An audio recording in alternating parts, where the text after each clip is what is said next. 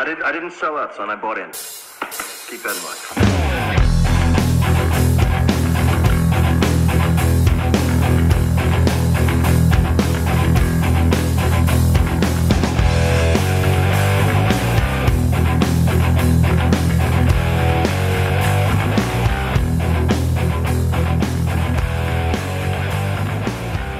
Welcome to the Independent Characters, episode 248. This is Carl. This is Josh. Yes. That's a good thing we practiced that ahead of time. Okay. Campbell and Josh are back, which is awesome. And we got a lot to talk about today. We're going to discuss the evolution of 40K terrain, kind of where it's come from, where it used to be such a struggle, and now how there's such a dearth of it that you don't know what to get. Spoiler alert, it's come a long ways. That is very, very true.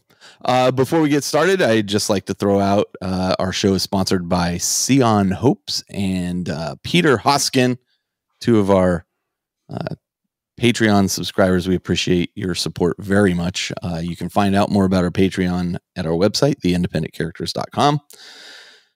There's no A in independent. There is an A in Patreon. It is. It is the longest and worst domain name. I swear to God, every time I got to type it into something, I'm like, I'm the independent. Carl, my checks are signed by Goonhammer. Yeah. Bad names are kind of par for the course here. There you go. All right. And speaking of Goonhammer, we are part of the Goonhammer Media Network, so you can check out media.goonhammer.com for more shows and information. And then last but not least, please buy our t-shirts. You can't see in the camera, but there's boxes of t-shirts back here. And my wife and Josh were like, are you going to get the order form up? Are you going to get the order form? Finally, I got the order form up. Please go and buy our t-shirts. We're selling them at a reasonable cost for very high quality t-shirts. Yeah. Yeah. And then just FYI. Yeah, if you haven't seen the announcement on Facebook and Discord, and this is the first time you're hearing about it, t-shirts are back. Check it out at theindependentcharacters.com and get yourself a sweet new piece of swag. That's right. Hey, that was really good.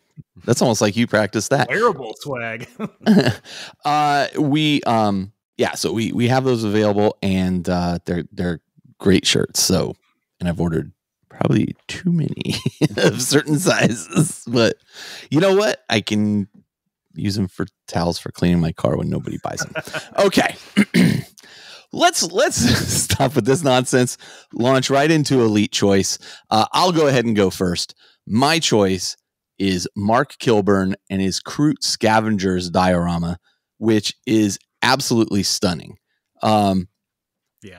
When I see people do this water effect, like the 2-inch or 3-inch deep water effect, using resin pours and such, I panic a little bit because I can only imagine, like, the models that he painted are fantastic looking. And then you're like, and now I'm going to risk the whole thing, burying it in this resin. You got to have a sheer amount of confidence or insanity to do this kind of thing. And just the whole diorama tells like this really cool looking story. These Kroot, this submerged IG tank, and they're kind of scavenging through it, and there's fish underneath and everything. It's absolutely stunning. I was blown away by it. So that's my take. Yeah, this thing is real model railroader sicko mode over here. He added weld marks to all of the panels in the tank too, which you didn't need to do. You already had enough great stuff going on, but sure, let's just do that too, which is one of those, like, it just adds so much verisimilitude that you would not expect out of a, toy army tank. And it just looks fantastic. I love going through the effort of getting a beautiful Rogaldorn tank, building it, selectively messing it up, and burying it under this resin, which looks super realistic. And like with a resin pour that deep, like resin gets hot when it cures. Yeah. I'd be worried about bubbles. I'd be worried, honestly, about it melting maybe. I don't know what the melting point is of plastic here, but there's even swimming Kroot down there. Like you can it's incredible. One of those. This is a Kroot pool party. And layer by layer. Yeah. That's like pretty impressive. Kroot hot tub. it's actually, you can't see it in the pictures I have in our show notes, but there is this Kroot like kind of in the water, behind the tank, like kind of looking in the hatch of it. And I just thought, oh, that's just such a great touch. Like the whole thing is just fantastic. The scale of that resin pour too is something else. Like I've seen a lot of scenic bases doing that, especially like a lot of Golden Demon entries in the last couple of years. There's been a lot of that kind of resin pour approach to it, but something on this scale, like this is an entire tank and then some. Like this thing's easily a square foot, and then it's got like 3 inches of poured resin in there. It's really impressive and well done. Like 9 pounds. Yeah. You do that in like multiple layers, right? Like you don't just dump like all the resin in there and be like, there you go. I'm not sure in this case, honestly. Just because you don't see striations or anything like that, which might be down to polishing. I don't know the technique that well. Yeah, I don't know it very well either, but it's beautiful.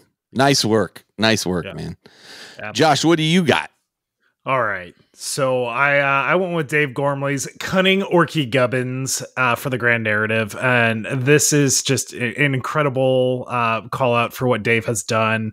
But not only that, not only did he make this amazing board, which has like a bobble dice roller built in, working LED lights, all kinds of knobs and switches.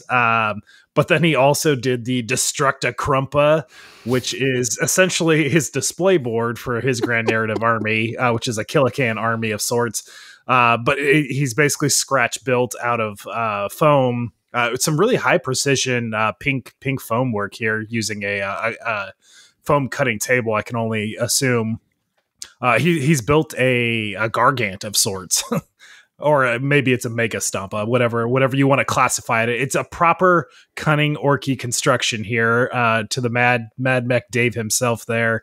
But it's a big stompy. I'll call Orc it robot for this purpose. Yeah, but inside it houses 2 Stompas as well as all the other cans and things that he has in there, and the fact that it unfolds and he's made this out of foam, it's really impressive. And I know he put a lot of time and effort into making it happen. It was he was definitely against the clock, like watching him over the course of this last week, phase by phase of like the planning phase, the foam phase, the it's assembled phase. Now I need to paint it in like 3 days phase.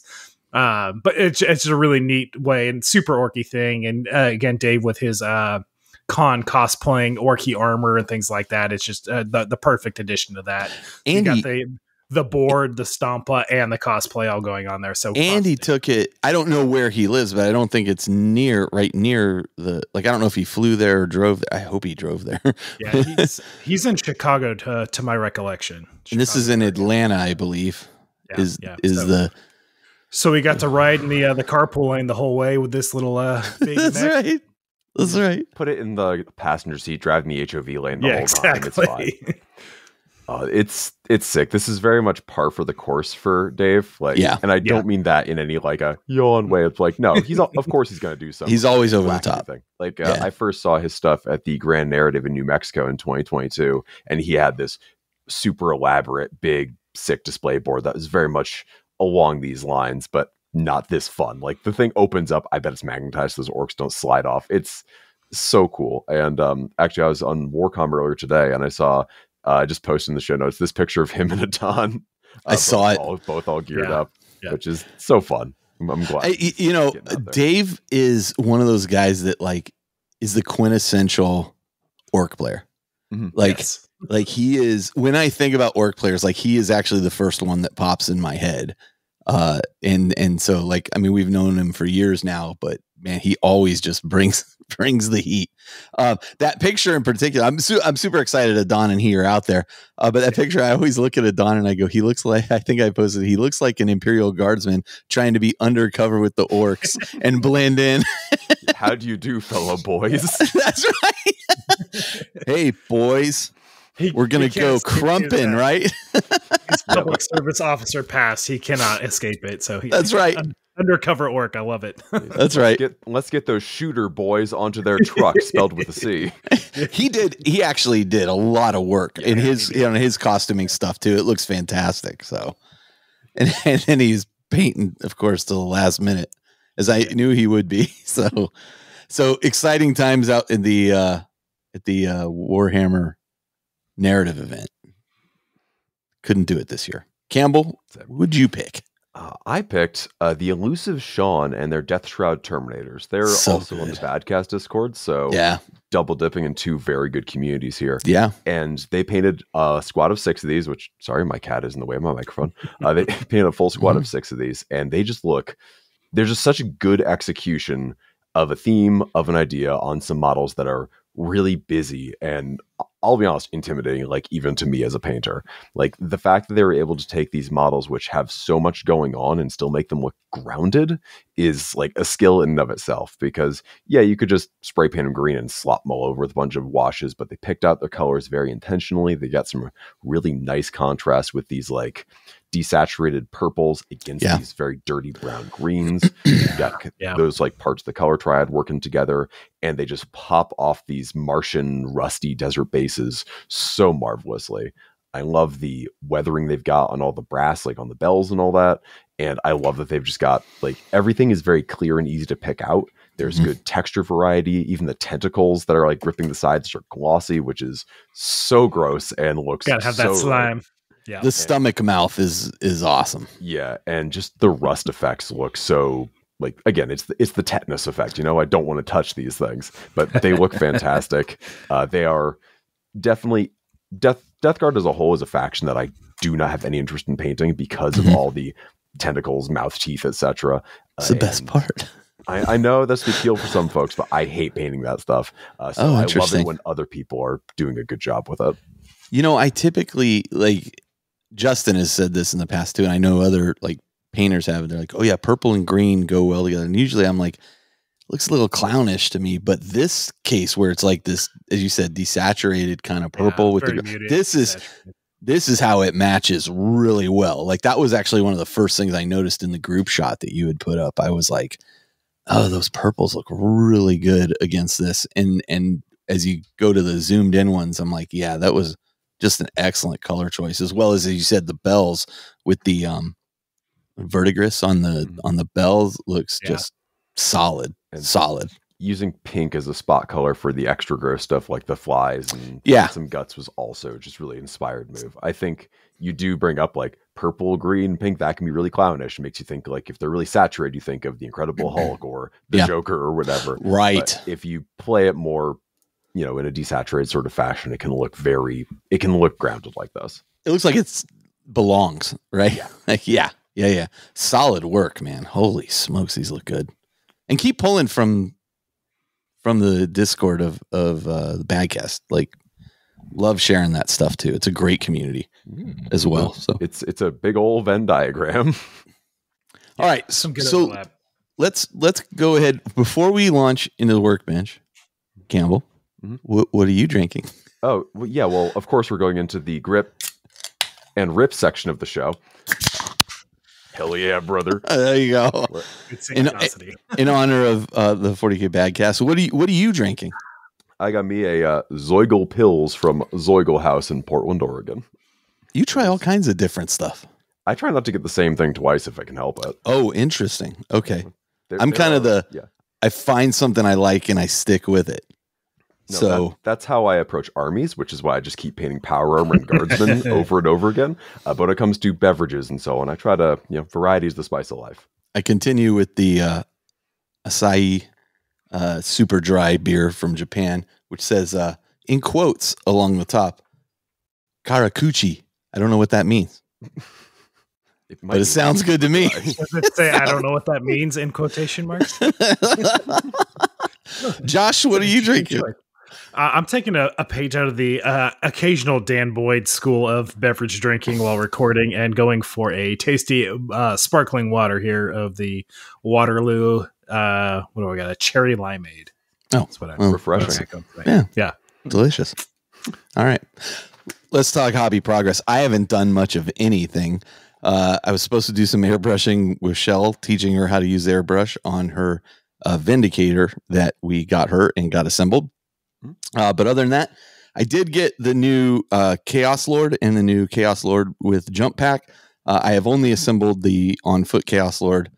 And again, it's one of those things where it's like, I got this Chaos Lord and like they arrive in the mail and Shell goes, oh, what's that? And I go, well, it's this new Chaos Lord. She goes, oh, don't I need one of those too? And I'm like, No, you don't. You aren't just default buying 2 of Chaos new releases. No, I think we're going to get to the point where I'm like, you go place the order. Like, this is starting to get ridiculous. Like, I'm only going to hold your hand so much before I get cooties. So, oh, wait a minute. I've been married almost 25 years. I think I got the cooties. The cooties are coming from inside the house, Carl. Yeah, this is literally the only thing I have worked on. Like, I've been kind of busy at work, but I can make 100 excuses other than Space Marine 2. But I think I'm kind of begging off again of Space Marine 2 a bit, as I'm waiting for some expansion stuff to come out at this point. So let's go over to Josh. Yeah, so I had a pile of things I was working on last episode, as you're talking about, and I was able to get them all across the finish line there. Mm-hmm. So finished off the Storm Speeder Thunder Strike. Yeah. I do want to go back and add just a little bit of weathering. I had to get them done just in time for a game last night, which I'll talk about in the next section here. But I got them all varnished at least there, and I'm going to go back and do just a little bit of weathering to add on top of that. The Brutalis Dreadnought, similar, got that all done, varnished, got it up to tabletop ready there. I will go back and add a little bit of weathering on top of that, and probably do a little bit of blood effects on the talons there. Jump Pack Chaplain, got that guy done. Finished the Primaris Captain that I had going on, and then 10 Jump Pack Intercessors, got them all done also. And these ones I did the jet effect on them, because I'm not a fan of each guy's kind of like pirouetting off of like a concrete little kind of hero rock, if you will, as you do going through it. Right. So the fact that every single Jump Pack Intercessor has something like that going, is like, I don't usually go for the battlefield effects type of kind of like resin additions with, missiles being launched, blast, muzzle fire, things like that. But this felt right for the Jump Pack Intercessors.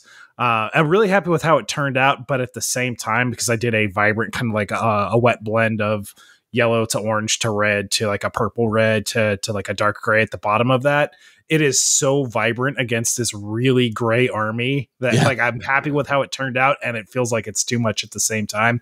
Within a different army, I think it would fit right in. I was like, this unit definitely pops on the board compared to the rest of the army now. Yeah, I heard you saying that last night at the guild house to your opponent. I was like, and I went over and looked. I was really impressed though with the work that you had done. These look fantastic. Yeah. Those look beautiful, but I am absolutely seeing those before I see the dudes. Yeah, absolutely. It's a distraction technique, Josh. Yeah. What you do is you have these on the table. Your opponent can do nothing but focus on these. Meanwhile, giving them the old what for? So yeah, funny story. These guys were absolutely the MVPs of my army last night, which I have not heard good things about Jump Packs with Jump Pack Intercessors. But these guys, they did an incredible job, and I'll get to that in the next segment. Right on. Campbell, what about you? So I also haven't gotten to finish all that much. I've been starting to work on some Imperial Guard stuff. I built the Castellan, one of like the dozen things in Warhammer called a Castellan, but the Cadian Castellan, and some of the Warhammer Plus / event models. So like Commissar's Duty, which is the dude doing execution, and that one Kasserkin based on the Karl Kopinski artwork. So I built all those just so I can basically get them out of my backlog and have some fun character models to work on as palette cleansers down the line. But I'm working on my first Cadian squad, and I think I've got my Cadian painting process down to like 4 or 5 hours of miniature, which is not bad. But then you think like, 40 hours to paint a 50-point squad or whatever. This is going to take a while. Sisters are the same way. Yeah. So, well, like I don't have to, but of course I'm like, well, I've got the Cadian, I've got his uniform, I've got like 2 tones there. Each thing needs like a 3-stage highlight, so it looks really good. Then they got to do the weathering and the transfers, and every skin tone's gonna be different. So it's taken a hot minute, but they're most of the way done. All of them done for the next episode. Wow. Who knows? I might work on something else after that, but I'm having a good time with it. I really like, as I kind of alluded to earlier, I like painting Marines and Guardsmen. Just dudes with rifles is a lot of fun for me. Yeah. So I'm very happy to work on just, it's comfort food for me, honestly. That's awesome. That's awesome. Yeah, Josh, again, I don't know if I skipped something that you did. I didn't mean to jump to Campbell. Okay. That felt like enough. Actually, more things, but I'll talk about it next episode. They look great. They do look great. Let's go into games played, and we'll start with Campbell this time. Let's go the other direction. All right, so we are still in our 40K league, and I had 2 league games since the last episode. And the first one was against Shane's Dark Angels. Mind you, the first game was against Dark Angels as well, but this was a slightly different build. This one, Shane. classic That guy. Shane. Yeah. This one didn't have the Lion, but did have Azrael and a whole buttload of armor. Like, I was surprised he wasn't running Iron Storm. Because he had like Gladiator Executioner, he had 2 Vindicators in there. I think he had like a Ballistas or 2. It was a lot of stuff supported with Deathwing Knights and so on. 2,000 point game? 2,000 point game, yeah. Okay. And I played kind of dumb, I'll be honest. Like, I had my scouts out in the front so they could just kind of do some screening, and I just kept forgetting to pick them up or move them or anything of the sort. So they were scoring some secondary points, but they weren't really living up to their fullest, and they got kind of just bushwhacked as a result. And I rarely blame my dice as like my main culprit here, but this is one of those games where I'm like, all right, cool. My Flamestorm Cannon shoot your Terminators, and you passed 9 out of 10 your saves. Yeah. Tight. Love that for you. That's not your dice. That's his dice. Well, doing well. It went both ways because I'm like, cool, I've got a 4-inch charge. If I make this 4-inch charge, I will get in with my Blade Guard into your Tech Marine, getting me Assassinate, getting me taking your objective. Yada, yada. It would have been like a cascade of points, and I failed this 4-inch charge. I rolled a 3 on it, and I was out of command points for a reroll. So I'm like, cool, this is great. And when I did make those charges, like, I'd barely get in there, and he always had the 2 command points to use the Gladius Task Force Fight on Death stratagem. So I'm like, cool, my Crusaders wipe out your inner circle, and then you wipe me out in return. Cool. Nice. Round 2, my Crusaders wipe out your Deathwing Knights, get wiped out in return. And he was definitely playing like a good game. He had just gotten out of a tournament, so he'd gotten a lot of reps in with this list a little more recently than I had. So he was a sharper player for it. And between my dice just beefing it reliably, like every las cannon, every multi-melta, it'd be a 1 to hit, a 1 to wound, or a 1 for damage, or all 3. And it was just one of those games, and I lost 46 to 100. Oh, that's a shellacking, as the old people say. It was pretty rough. Yeah, it was a gloss varnishing. Where does that statement go? Where does that saying come from? A shellacking. Shellac is like when you seal something. That's what I thought. Shiny, so, yeah. I don't know. It's like a proper lacquer. Yeah, I don't understand. Yeah, like I'll have to look that up later. All right. What else you got? Yeah, let's learn things together on this show. Yeah. My second game was against Josh, not this Josh, but a different Josh, and his Salamanders. Yeah, classic Josh. Classic Josh. Oh man, I used to play Salamanders too. Yes, you did. We had some great Salamanders games. Nice. So this was my third game of the league. He was running Firestorm with a fluffy Salamanders list with like a 10-strong squad of Infernus Marines, aggressors with Flamestorm Cannons, Adrax Agatoni, like a whole bunch of cool stuff. A couple Dreadnoughts in there, a Rep-X. Like, it was a pretty fun list. I'm not familiar. Adrax Agatoni is... He's the Salamander's Primaris character guy. Oh, okay. I don't quite know what he does, because I don't think Josh used him very well. He was kind of hanging out in the back, and he did whack a guy with a hammer, and then I made my saves and killed him back. So I don't really know what he does. I know he's not Italian, but in my head, the second you said that, the Tarantella played. Yeah, no, I was Agatoni. I was calling him Big Tony the entire time. So I think if he's at the very least like culturally Italian. So I played aggressively at Warhammer's for everybody, Campbell. I know it is. So I play aggressively out of the gate because I'm like, he's kind of in a refused flank, more or less. I know he's going to come at me and use the Flamer stratagem with the devastating wound, so I want to kind of prepare for that. So I'm like, here we go. Here's his Impulsor full of Stern Guard, 4 las cannons.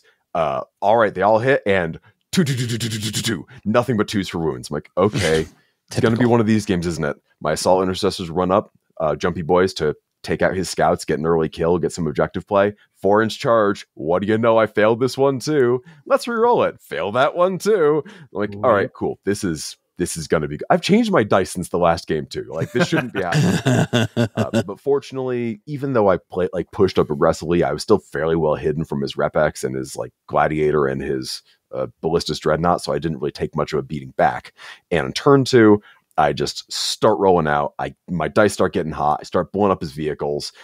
Vehicles are actually exploding, which is always fun. Nice. Left and right. My blade guard, I get him out. I'm like, all right, I'm going to charge his Infernus Marines. He's going to Overwatch me, but I'm in my head. I'm like, what's worse? 10d6 of Overwatch Flamer Fire or 10d6 of Devastating Wounds Flamer Fire? I know which one I'd rather deal with. He only kills 2 on Overwatch. I slap right in there, and Blade Guard with the Chaplain, they make regular Power Armored guys go away very quickly. Just a hot tip from me for that one. And from there, they pile into his Ballistus. They just hang out the entire game. They never die. They just keep chewing stuff up, which rules. He drops my home objective with his Terminator squad and his captain. He makes a long bomb charge to take my scout squad off it. And I'm like, all right, he could burn my objective and get a bunch of points because it's the mission where you burn objectives for extra points. Yeah. But Helbrecht is right there, as are his boys. And Helbrecht alone clears out more than half of that Terminator squad, and the Power Fists do the rest. This guy. The Helbrecht. Classic Helbrecht. Living up to his name. And then after that, on my next turn, gets back in his transport and rolls out forward to start burning more stuff. Yeah.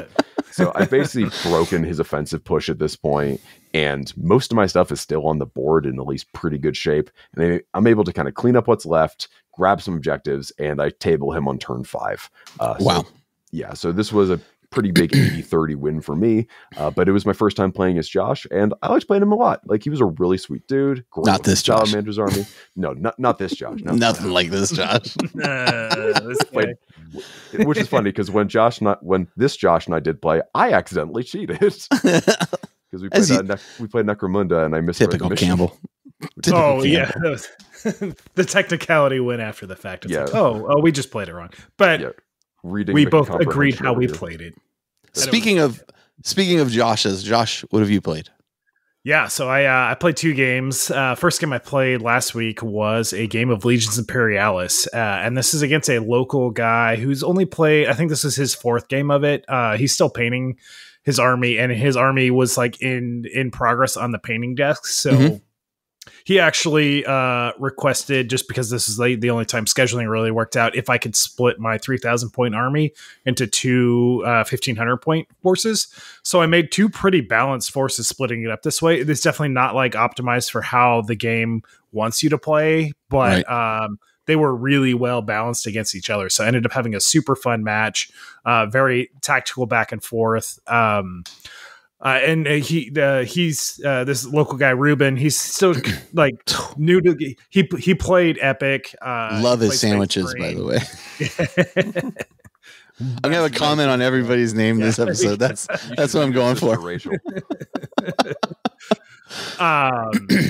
So he was very familiar with Space Marine 2nd Edition, Epic, all of the previous iterations of this, and he's kind of still taking Legion Imperialis for a test drive to see if he likes the game enough to really dive deep into it. It ended up being super fun game, very close, very tactical. I was up 3 points the entire game, so not a lot. They're lower scoring games. They're not 100-point scale like 40K is.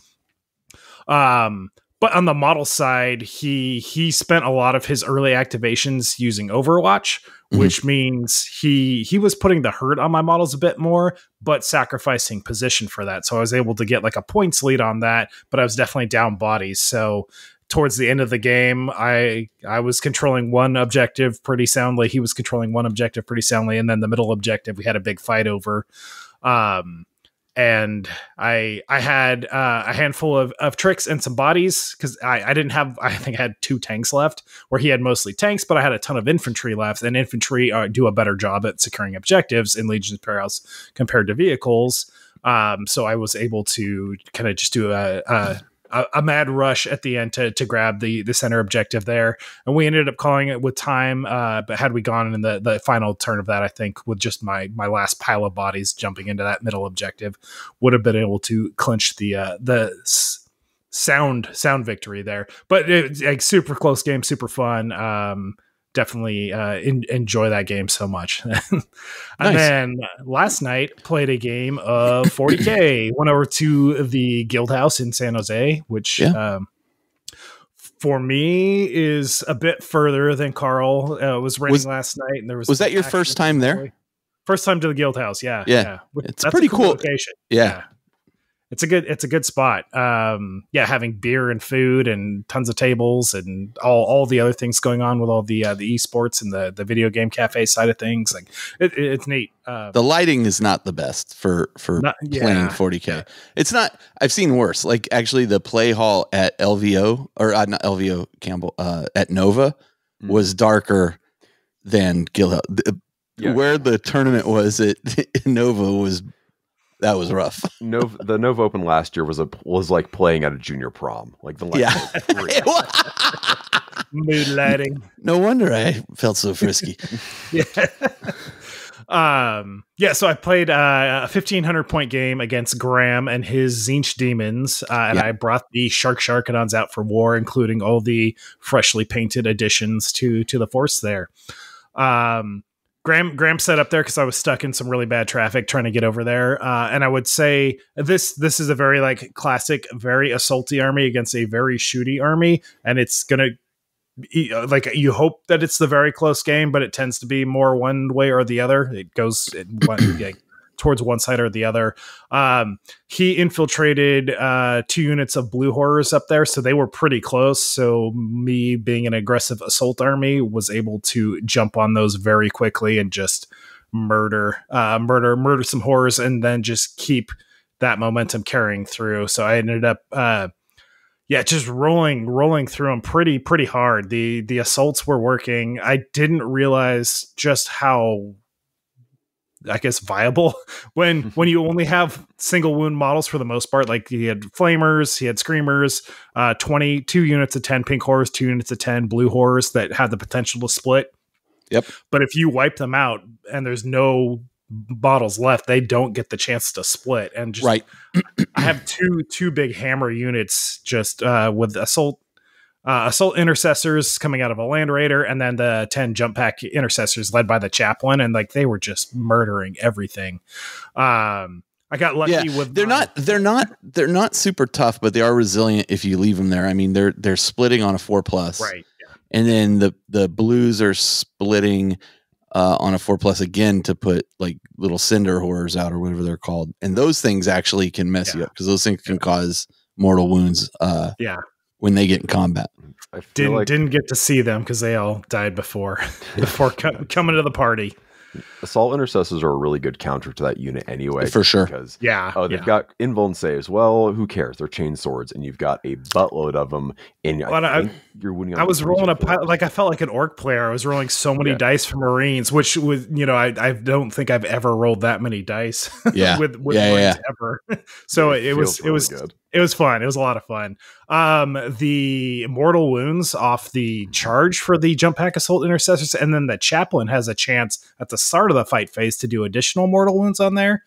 And of course, he was maxing that out every time for the jump pack chaplain. So like on a charge, I was doing an average of like 7 mortal wounds. So things were just dying before I even got a chance to start swinging chainsaws. That's brutal. Like, wow, that's brutal. That's good. I'll take that.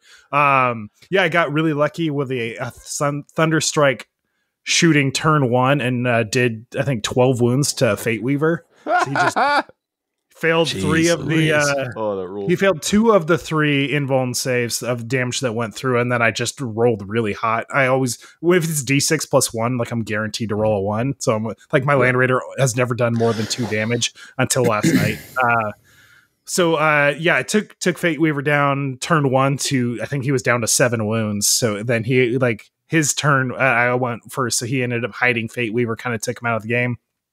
Fate Weaver has an indirect fire thing that he was able to shoot hiding in a corner, and my save showed up for that. It's like the dice went in my favor. That was like the one time armor saves really went in my favor was against Fate Weaver, and then the jump pack assault intercessors were actually able to take Fate Weaver out just on those mortal wounds on the charge. So like everything just, they really were your MVPs.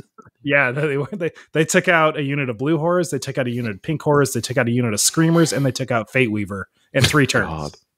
God. That is crazy good. I mean, the realistic Thunderstrike really brought Fate Weaver down to make him at a killable threshold, but it was they did some work. I was very impressed with that unit. after I left last night, I was looking up because I also own a Tzeentch Demon Army, and I was looking up like, okay, what are some like viable Tzeentch Demon Army lists? And like pretty much unanimously, people are like, yeah, they're real mid right now, like real. Yeah. They just lack a lot. Really good. The little stuff, not so great. The flamers did work. It depends. Yeah, it depends on how it's used. So, but it's just not the best right now. I'm curious to see what happens when the Demon Codex comes out. So yeah. And hopefully monogod builds are something that they exploit through With formations. the multi-detachments you're getting in there, like you'll get a monogod build for each, but then exactly, hopefully a couple good mix options. That I'd love it. Variety to play. Yeah, I'd love it. Yeah, Tzeentch teams obviously aren't in the best place right now, and that matchup again being potentially of a hard swing one way or another with Assault versus Shooty. I will say I think Graham set up the board, and I think he actually put maybe a little bit too much terrain on the board. Especially him being the Shooty army, like he wasn't able to shoot me that much, and me being assaulting, getting in there, like anyways, super fun game. It's the first time I played against Graham. Great guy. We had a blast, even though the game ended up being pretty one-sided. It was really cool to check out the venue and get a fun game of 40K. Josh, you've expressed to me that you've been a little disappointed in the way your army plays, kind of against type, like for the Sharkadons. How do you feel about how they did last night? And have you taken units that correct that, or are you playing it under a different? What I did codex? Different last night is I'm actually playing it under Blood Angels. The Liberator Assault group makes it an assault army. I'm not using any of. You're never going to see special characters in this army. I'm never going to bring Sanguinary Guard, anything like that. Like so. But I think it's as close as you get thematically to what this army's supposed to be. Right? It matches close enough, as close as possible to the rules. When I started this army back in 5th edition, like they just get bonuses to strength or attacks depending on Tybris doesn't even exist anymore. He's just a generic Terminator captain now and can't even have his weapon loadout. So the army doesn't exist as intended anymore. But this is as close as possible. That replicates like going all the way back to 5th edition when I started this army, bringing that to life on the table. And it's just how I've just I want to play this army as an aggressive assault army. It's how they work in the lore, and these rules happen to fit that. And it was really fun to see that happen and bring that to life. It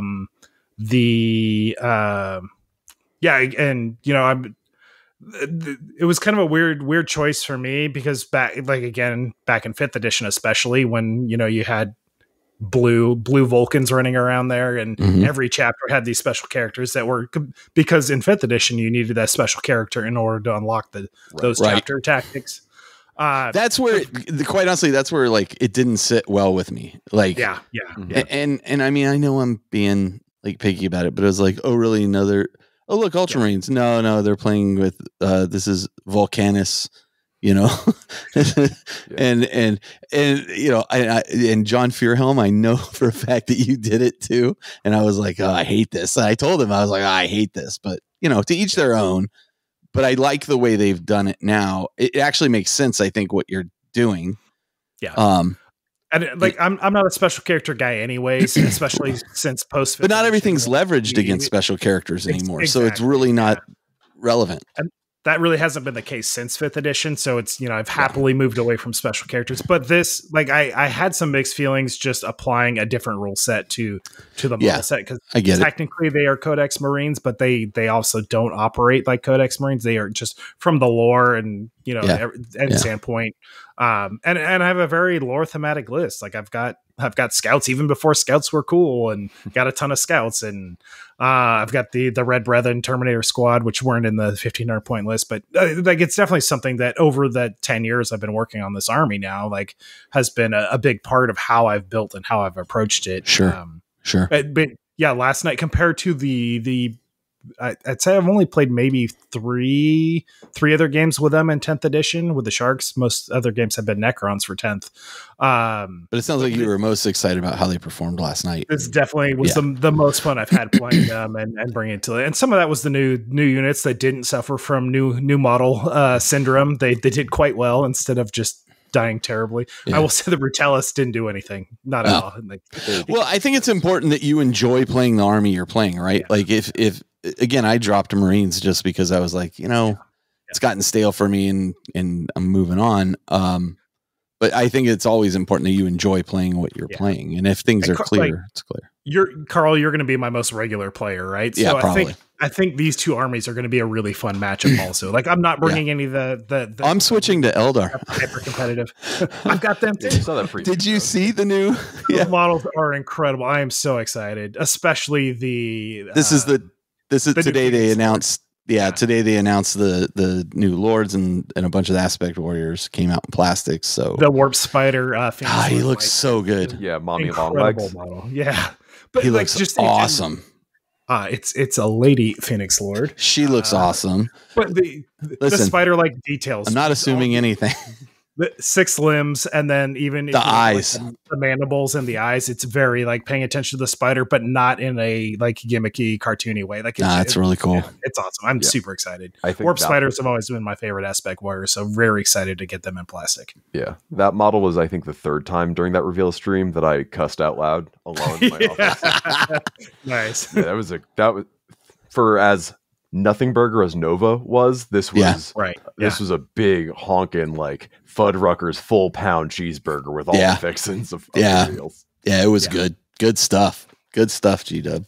That release actually has me a little bit I was hoping to get all of my Eldar ready to go for January, but now I'm like, I don't think the Codex is going to drop till maybe end of January, early February. Yeah, you're going to be waiting. So I may actually now prioritize getting the Sharks up to the full 2,000 points and just have them ready to go for all of next year, and then get Eldar and paint. I think that's a good move. As the new stuff drops out there. Yeah. So, I saw you at Guild House last night because I was playing a game there as well. I got to play John and his orcs. Anytime player rocks up with orcs, I have a very bad win-loss ratio to orcs. Like I tend to lose to orcs regularly. Could be also that the orc players I'm typically playing are usually pretty good players. Like I play, Robo Ed from Life After the Cover Save. I played Doug Johnson, who's a much better player of this game than I am. And John is a pretty good player as well. But you were talking about dice, Campbell, earlier, and Josh will tell you, there was a point where I was about to quit dice games because rolling like a turtle. Nothing was happening. This game I was hitting a lot, and then he would just make every save and like just 5-up saves or 5-up with 4-up, feel no pains or whatever. And then I started rolling bad, and I swear I failed so many dark packs this game. Like I at one point as his orcs were bearing down on my Vindicator, which had done okay damage, we kind of the whole army's kind of met in the middle. Like we had this big tussle right in the middle of the board where my Demon Prince faced off against his Orc Warlord. I slaughtered his Orc Warlord, but he had a fight after death ability and then was able to kill the Demon Prince right then too. So it was pretty amazing how that all worked out. A good fight. But as the orcs were like, as they were bearing down on my Vindicator, I had like 3 points left on my Vindicator. And I'm like, oh man. All right, well, you know what? I'm going to fire Overwatch. Dark Pact. Oh, look, I failed. Oh, look, I blew up my own or my own Vindicator. It's like, okay. And it didn't explode, but I was like, you don't get to kill it because I already killed it. I took it off. It denies him the charge move too. Like it did. It did deny him the charge move. 4-dimensional chess going on here with that's killing right. modes. Yeah, let's say that's what it was. It was all part of the plan. As the game progressed though, like we played all 5 rounds and it was really not determined who was winning till kind of like every round it was like, oh, I think I'm in trouble. I think I'm in trouble. Now I'm winning. And we had literally switched sides of the board, like from where we started. There was so much movement and so much, action going on. I had obliterators, not the best use of obliterators, but I had them deep strike down, kill a bunch of grots. But here's the thing. Bear with me. Here's the thing. The grots were sitting on his objective, which I needed. And this was the mission where you would get objectives and then you could guard the objective. Mm-hmm. So you had to own the objective at the start of your turn and then say, I'm going to guard it.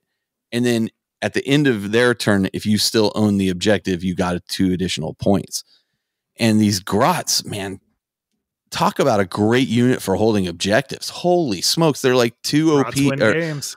They're like two objective control points per grot. And they're like 50 points for like. They also generate command points. Yes. Sometimes too. They're very good for this specific purpose. Yeah. Yeah. So listen, all in all, like 2 obliterators dropping down and then just going, you know what? I'm going to push you off this objective with these guys. And I'm even going to charge your stupid grots and finish them off.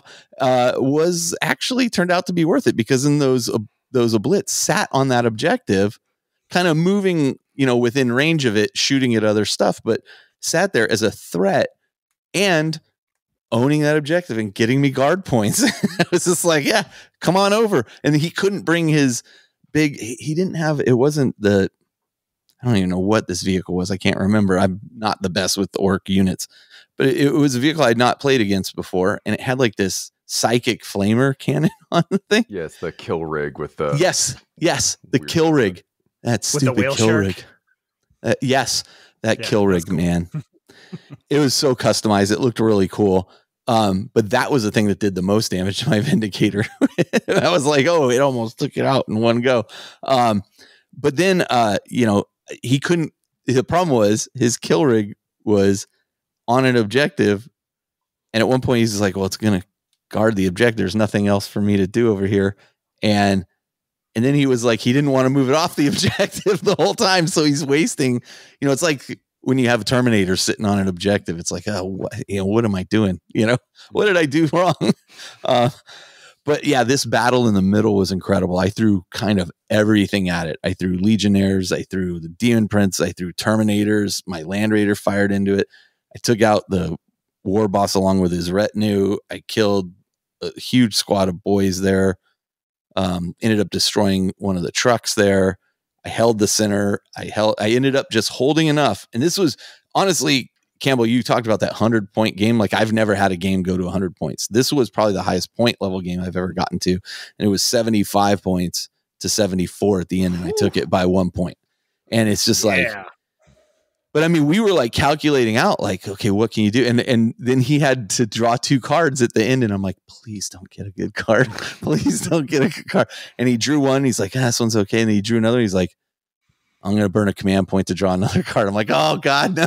And then he drew another one. He's like, this isn't much better. So it was like, he wasn't able to really pull it off, but he was able to get like within a point at that point. But it had swapped, like it had gone back and forth through most of the game. So great game with John. It was super fun. And close games are always the best games. And there was so much did stuff on the table by the end of it. Like off the table, I guess. Yeah. Yeah. Fair enough. My Land Raider again, kind of outlasted. At one point it got down to 6 wounds. But it's still just, and this is the other thing I did, which look, somebody's probably going to say I cheated now, because I thought it was a brilliant strategy at the time. And it seems like I didn't find anything that said I couldn't do it. The Land Raider got into combat with a bunch of boys, and like he kind of jumped on the Land Raider just to kind of nullify it a little bit while I was on an objective. So now he owned the objective. I moved the Land Raider out of close combat rather than fire. I moved out of close combat. I spend a command point, which lets me, if I've fallen out of combat, now I can charge again. Mm-hmm. And then I tank shocked by using another command point to tank shock the unit. I don't see why I can't do it.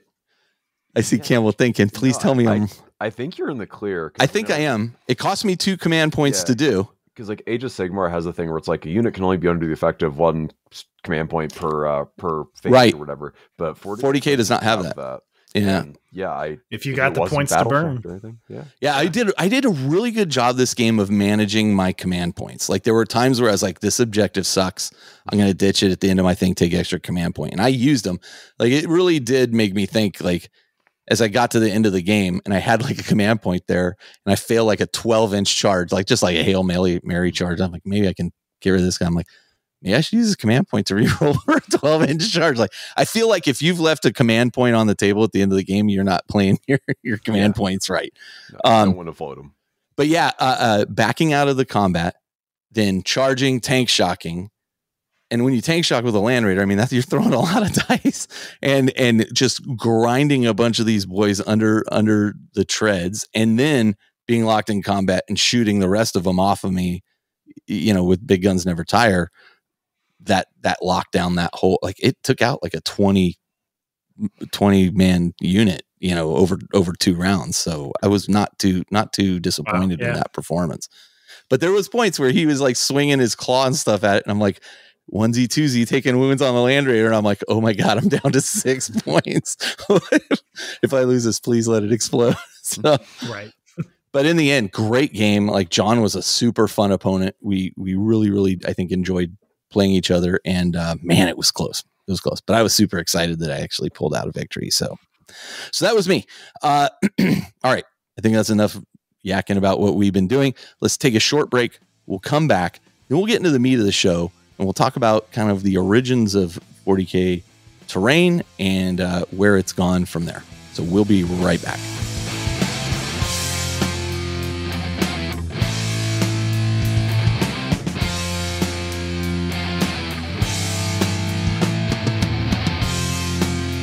I meant origins. Origins. You know what? I live in the beautiful state of Origin. You know what? Yeah. I've drank a third of this beer. Don't hold it again. There's 4 entire % alcohol by volume in there. That's right. All right. The origins. The early days of Warhammer 40K terrain. There it is. How about we go there? Yeah. And so, when I first learned about Warhammer 40,000, it was probably like 3rd edition by that point. And youngin. Yeah, everybody was look, we didn't have a lot of money. We also probably didn't have a lot of room to get involved in creating a lot of terrain. So I would always see stuff like books on the table to do things. Maybe a green grass mat, maybe a towel thrown over the books to make them look like a hill. But it was really, there really wasn't much spectacle to it. And one of the things about Warhammer 40,000 that I love, and which is quite frankly why like old world Warhammer fantasy doesn't have a lot of appeal to me, is that there's terrain on a board, which we did an episode a long time ago called Terrain's the Third Army on the Board. And it helps tell the story. And the terrain has theoretically a lot of impact on the way the game is played. Whether it's maneuvering around it or taking advantage of cover from it or using it for line of sight blocking, it can have a lot of effect on the game. And the thing I like about 40K is that it just feels like it's so interactive when you're playing. It helps with that immersion so much too. Like not only the storytelling, but now your dudes are interacting with it, and you just like really puts you in boots on the ground with your boys there. Yeah. There's a reason every codex has photos of models not standing on a clear piece of plexiglass, right, but on a beautifully modeled 3-dimensional table that puts them into context, puts them into a scene. It looks like a movie, diorama, whatever you want to put there. You actually hit the word I was heading for, which is diorama. Like, if you walk up to a really good game of 40K, like to me, in my mind, it looks like a diorama. Mm-hmm. Justin and I played a game several years ago now where I broke out like all my Forge World, like city tiles, and packed the board with city stuff. And we were playing through this game. And at one point I said to Justin, he was complaining about the way the models stood on like one of the craters or something. And I look at him, I go, Justin, do you realize like not everybody plays this game with this level of, like, we are in a very unique position and we take it for granted that we have this amazing setup here. And he was like, yeah, that's a good point. So, back in the day though, like the challenge to get there, I think made the game less appealing to me. It was super hard you didn't have the internet back in my day. You didn't have the internet to look at a bunch of YouTube videos and say, how do I create hills or how do I create these things? And it just, for me, it was just less engaging at that point. scratch building is also its own distinct skill. Yeah. Because like painting is a skill, building models is a skill, scratch building, convincing terrain is a whole different skill. So when I started playing, like even though my dad's a historical war gamer, the terrain he'd get would be the occasional, like sometimes some companies would have like a resin or like vacuum form plastic, like log cabin, or we'd have like fish tank ruins, or a toy castle, or like Mage Knight had a set of castle walls we used. But terrain was pretty dire when I started, so we had to do a lot of scratch building, which involved a lot of like cutting and taping and gluing cardboard or foam core. When we got a little better at it, we were gluing foam core together and like painting it with vinyl paint or whatever so it wouldn't eat it away. And eventually we started like gluing some bits on there. So you get like a Imperial Guard vehicle sprue, get some of the accessories from there to kind of give it some context, make it look a little better, or use textured paint to look better than that. But a lot of my early games were on a big piece of plywood painted with dark green house paint and a couple random pieces of terrain I got at cons, a couple scratch built stuff. And there wasn't standardization back then. There weren't really out of the box kits you could get. At the very least, there weren't out of the box kits you could get for a reasonable price, because we'll talk in a bit about stuff that GW made and sold, but for a good amount of time, there was nothing. Like, not just bad options, but like no options. And I think that in the 3rd edition box set, and that was it. Yeah, and I think that led to a ton of creativity on people's part, though. For whether it was, hey, look, if I cut up this broom and use these bristles from the broom, it looks like fields of wheat or whatever for this particular area for my World War II fields. And so I think people were forced to get creative. You even saw this with vehicles early on, speaking not of terrain, but I mean the famous deodorant stick tank. Deodorant stick tank, right? Yeah. But I mean the creativity involved to come up with those things. I think in it, Campbell, you said it's a skill set for building terrain. It absolutely is. Mel Bowes put out a book published by Dave Taylor a while back called Terrain Essentials, which I immediately bought and never used. And because not only is it a skill, but you also have to have the area and the workshop to really do that work in, a place. And for most kids, yourself excluded, because your father was a miniatures war gamer, they didn't have access to, for the most part, an environment in which they could explore these types of creations, whether it was paper mache stuff or, whatever. So a lot of games at that time were, we're going to stack a bunch of stuff under this and make it look like a hill, or, we'll just, these soda cans, or, but people started progressing, and I think, hey, you know what? I remember distinctly one of the first kind of resin terrain pieces I saw was these, they were just like these circles that you would put on top of a beer or soda can and glue in. And then all of a sudden you've got like a silo, kind of mechanical looking silo thing. And I was like, oh, that is brilliant. I believe ArmorCast still sells those. Yep. Oh, do they? Yeah, I believe they do. I might need to get some. Has some of those that he used to make some industrial tank terrain. But I remember I had ArmorCast was amazing back then. Yeah, I had an oil refinery when I was a kid that I got at like Historicon for like $10 or whatever, and it was a styrofoam base, 2 Pringles tubes as like the big cans with like a bendy straw connecting the 2 of them as like a pipeline. Like M&M minis things. Like it was cool. Like identifying all the trash to treasure of that was really neat, and is something that does go back to like the origins of this as a craft hobby, up there with military modeling, model railroad stuff, and so on, which is cool. It's really cool. And I feel like while we're in a much better, more accessible place, it's a bummer to see some of that go by the wayside, but also you can still do all that. Yes. If you want to, you can go dumpster diving and go hog wild. Yeah.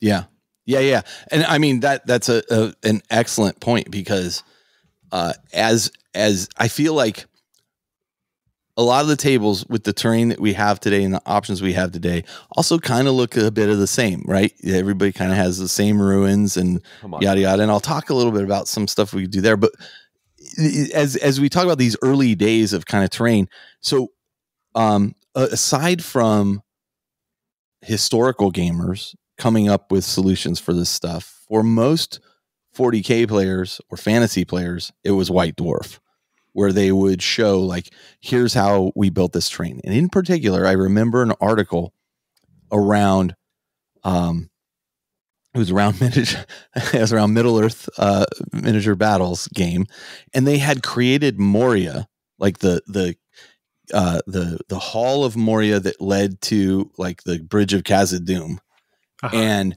they showed how they made it and how they made the like cavern walls using like this spray foam that would, harden once they had it in place and look like rock once they painted it up.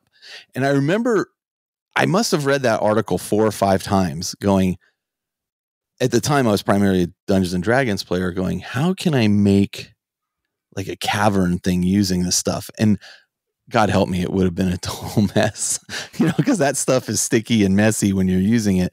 But the ingenuity behind that, and the fact that White Dwarf showed you like, here's how we made this thing, so that if you wanted to try to attempt something similar, you could do it. That for me was kind of my first like, oh, look, they have it. And then I discovered Games Workshop's like how to build war game terrain book that they put together. Yeah, this one. That one, except I have the next edition, which had a blue cover. It's the same thing though. It's all the same stuff.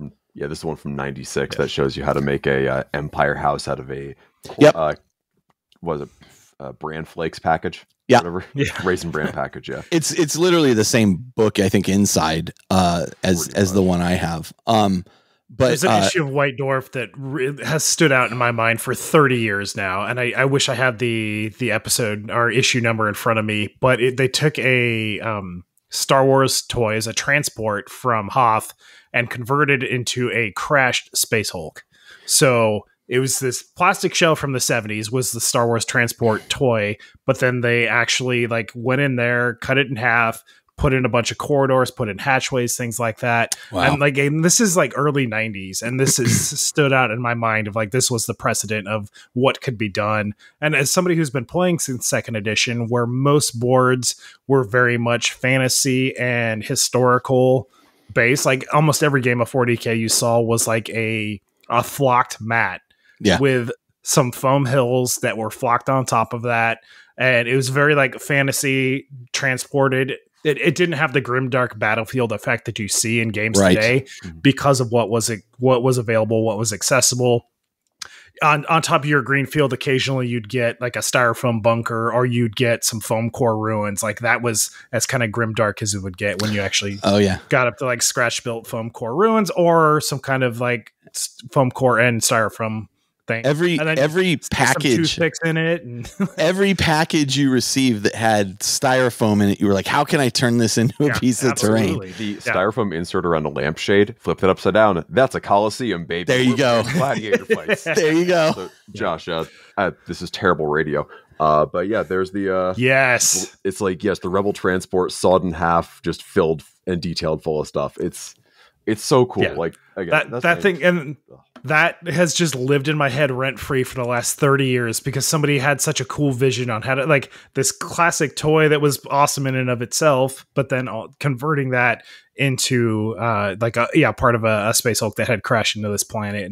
And that White Dwarf article came out 30 plus years ago, and it's just stuck with me for the creativity and imagination of bringing that to life. And I'm pretty sure that game featured a battle report around this specific piece of terrain. Of course, because if they were going to an objective, like if they were going to spend all the time to make that, they were going to do a battle report around it. Even today, they still do the same thing, and I don't blame them. Like, actually, I want to see that for the most part. Yeah, if you ask your boss for 2 weeks to make a cool piece of terrain, you better find a way to make that worth your boss's time. That's right. But That's that right. goes back to like White Dwarf's sort of origin as an enthusiast magazine and as a hobbyist magazine, more so than a catalog. And that's kind of its own separate discussion. And I still think White Dwarf has a lot of cool stuff now.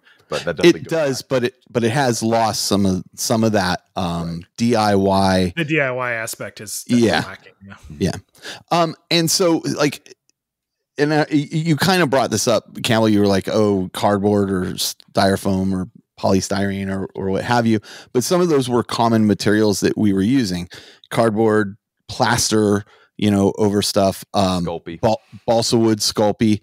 The benefit to that is like the stuff was typically readily available and cheap to use. The kind of drawback was it took a while to turn it into something that looked like something.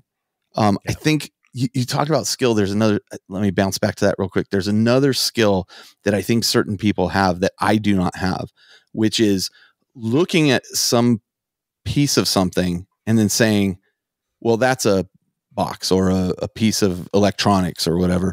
But at this scale, it looks like something entirely different. I've seen people use like computer fans. Mm-hmm. In Necromunda boards that disguise it enough that like, oh, look, it looks like a gigantic like air vent, or like air conditioning vent or something. I lack that like vision that some of these folks are able to just see something and then realize its potential at a different scale. It's the same. It's similar to the people who can look at a kit and be like, okay, I know how to make this random set of whatever into Necromunda weirdos because they can identify all the cool bits and where they would go. Like kit bash in your head. Yeah, it's a similar skill set being able to kit bash in your head like that. Yeah. It was interesting sometimes too, just with the limited materials. If you had styrofoam and then you take something like aerosol or acetone to it, it's going to melt that styrofoam. You don't know the result you're going to get, but that's how you could get a battle weathered bunker in there without having hot weather knives. Like good acid rain. You're definitely going to create some fumes, but do that outside. Yeah, with a respirator preferably.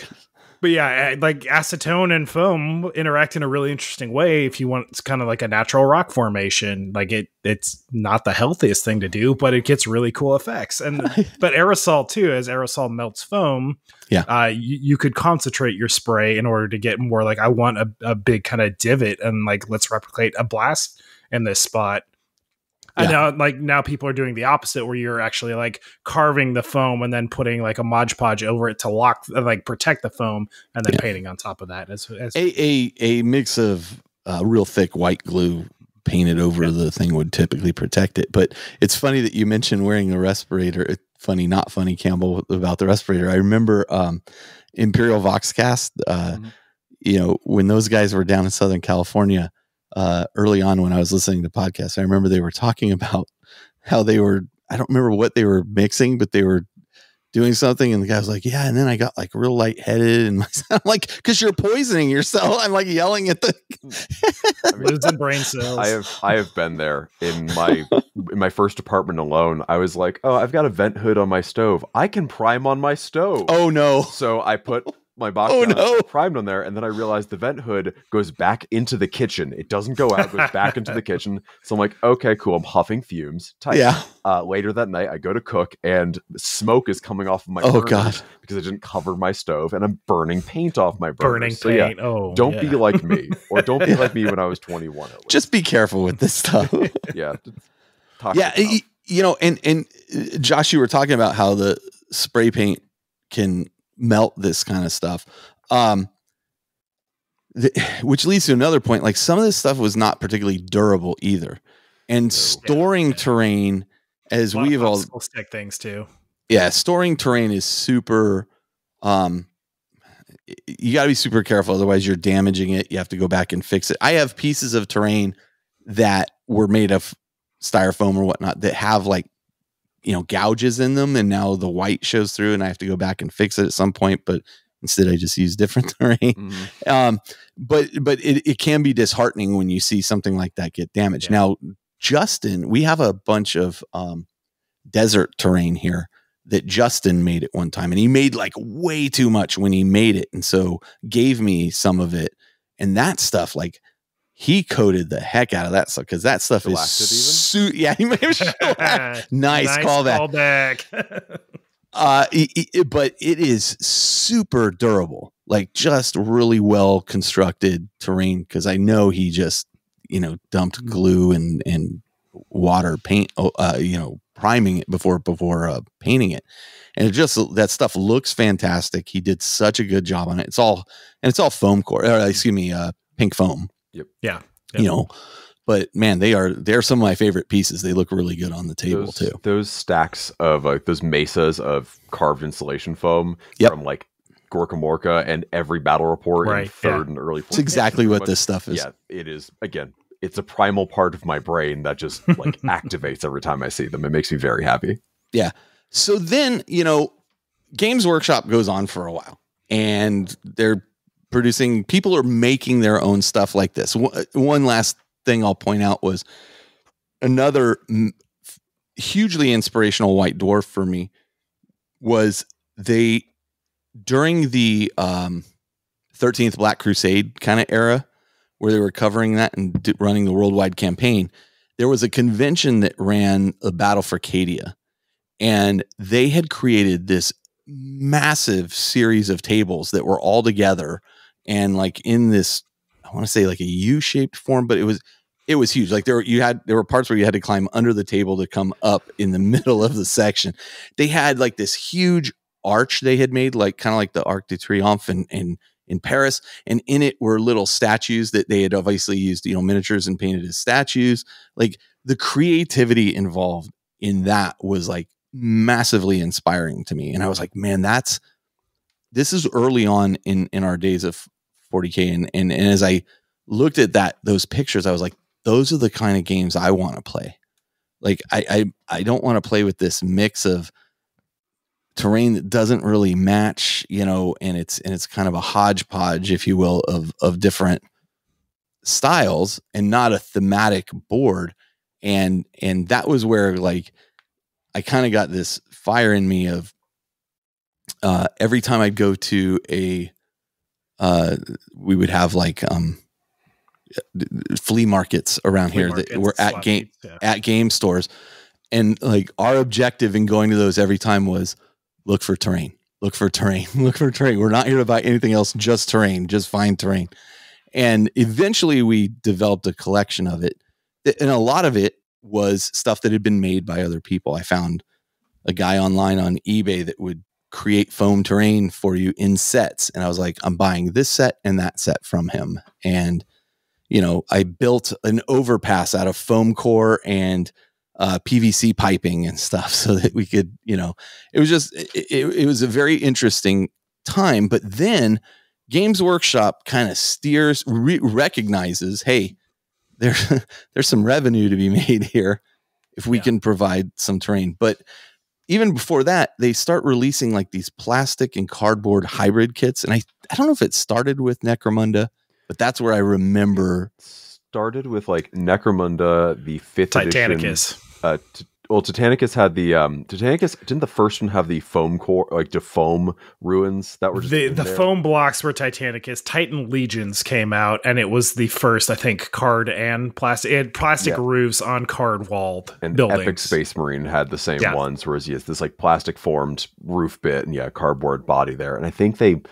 don't think they had any other terrain for Epic like proper like that for a minute, but they had some boxes of like essentially railroad trees, like that you could get for a hot minute. They started selling the rollable mats. I think they started doing the foam hills, and with like 5th edition fantasy and Necromunda and 2nd edition 40K, all those like early mid 90s boxes, they started putting out these card terrain with plastic fasteners. And for 40K, I think it was just basically a couple ruins that weren't really anything special. For fantasy, it was like a tower that was kind of neat.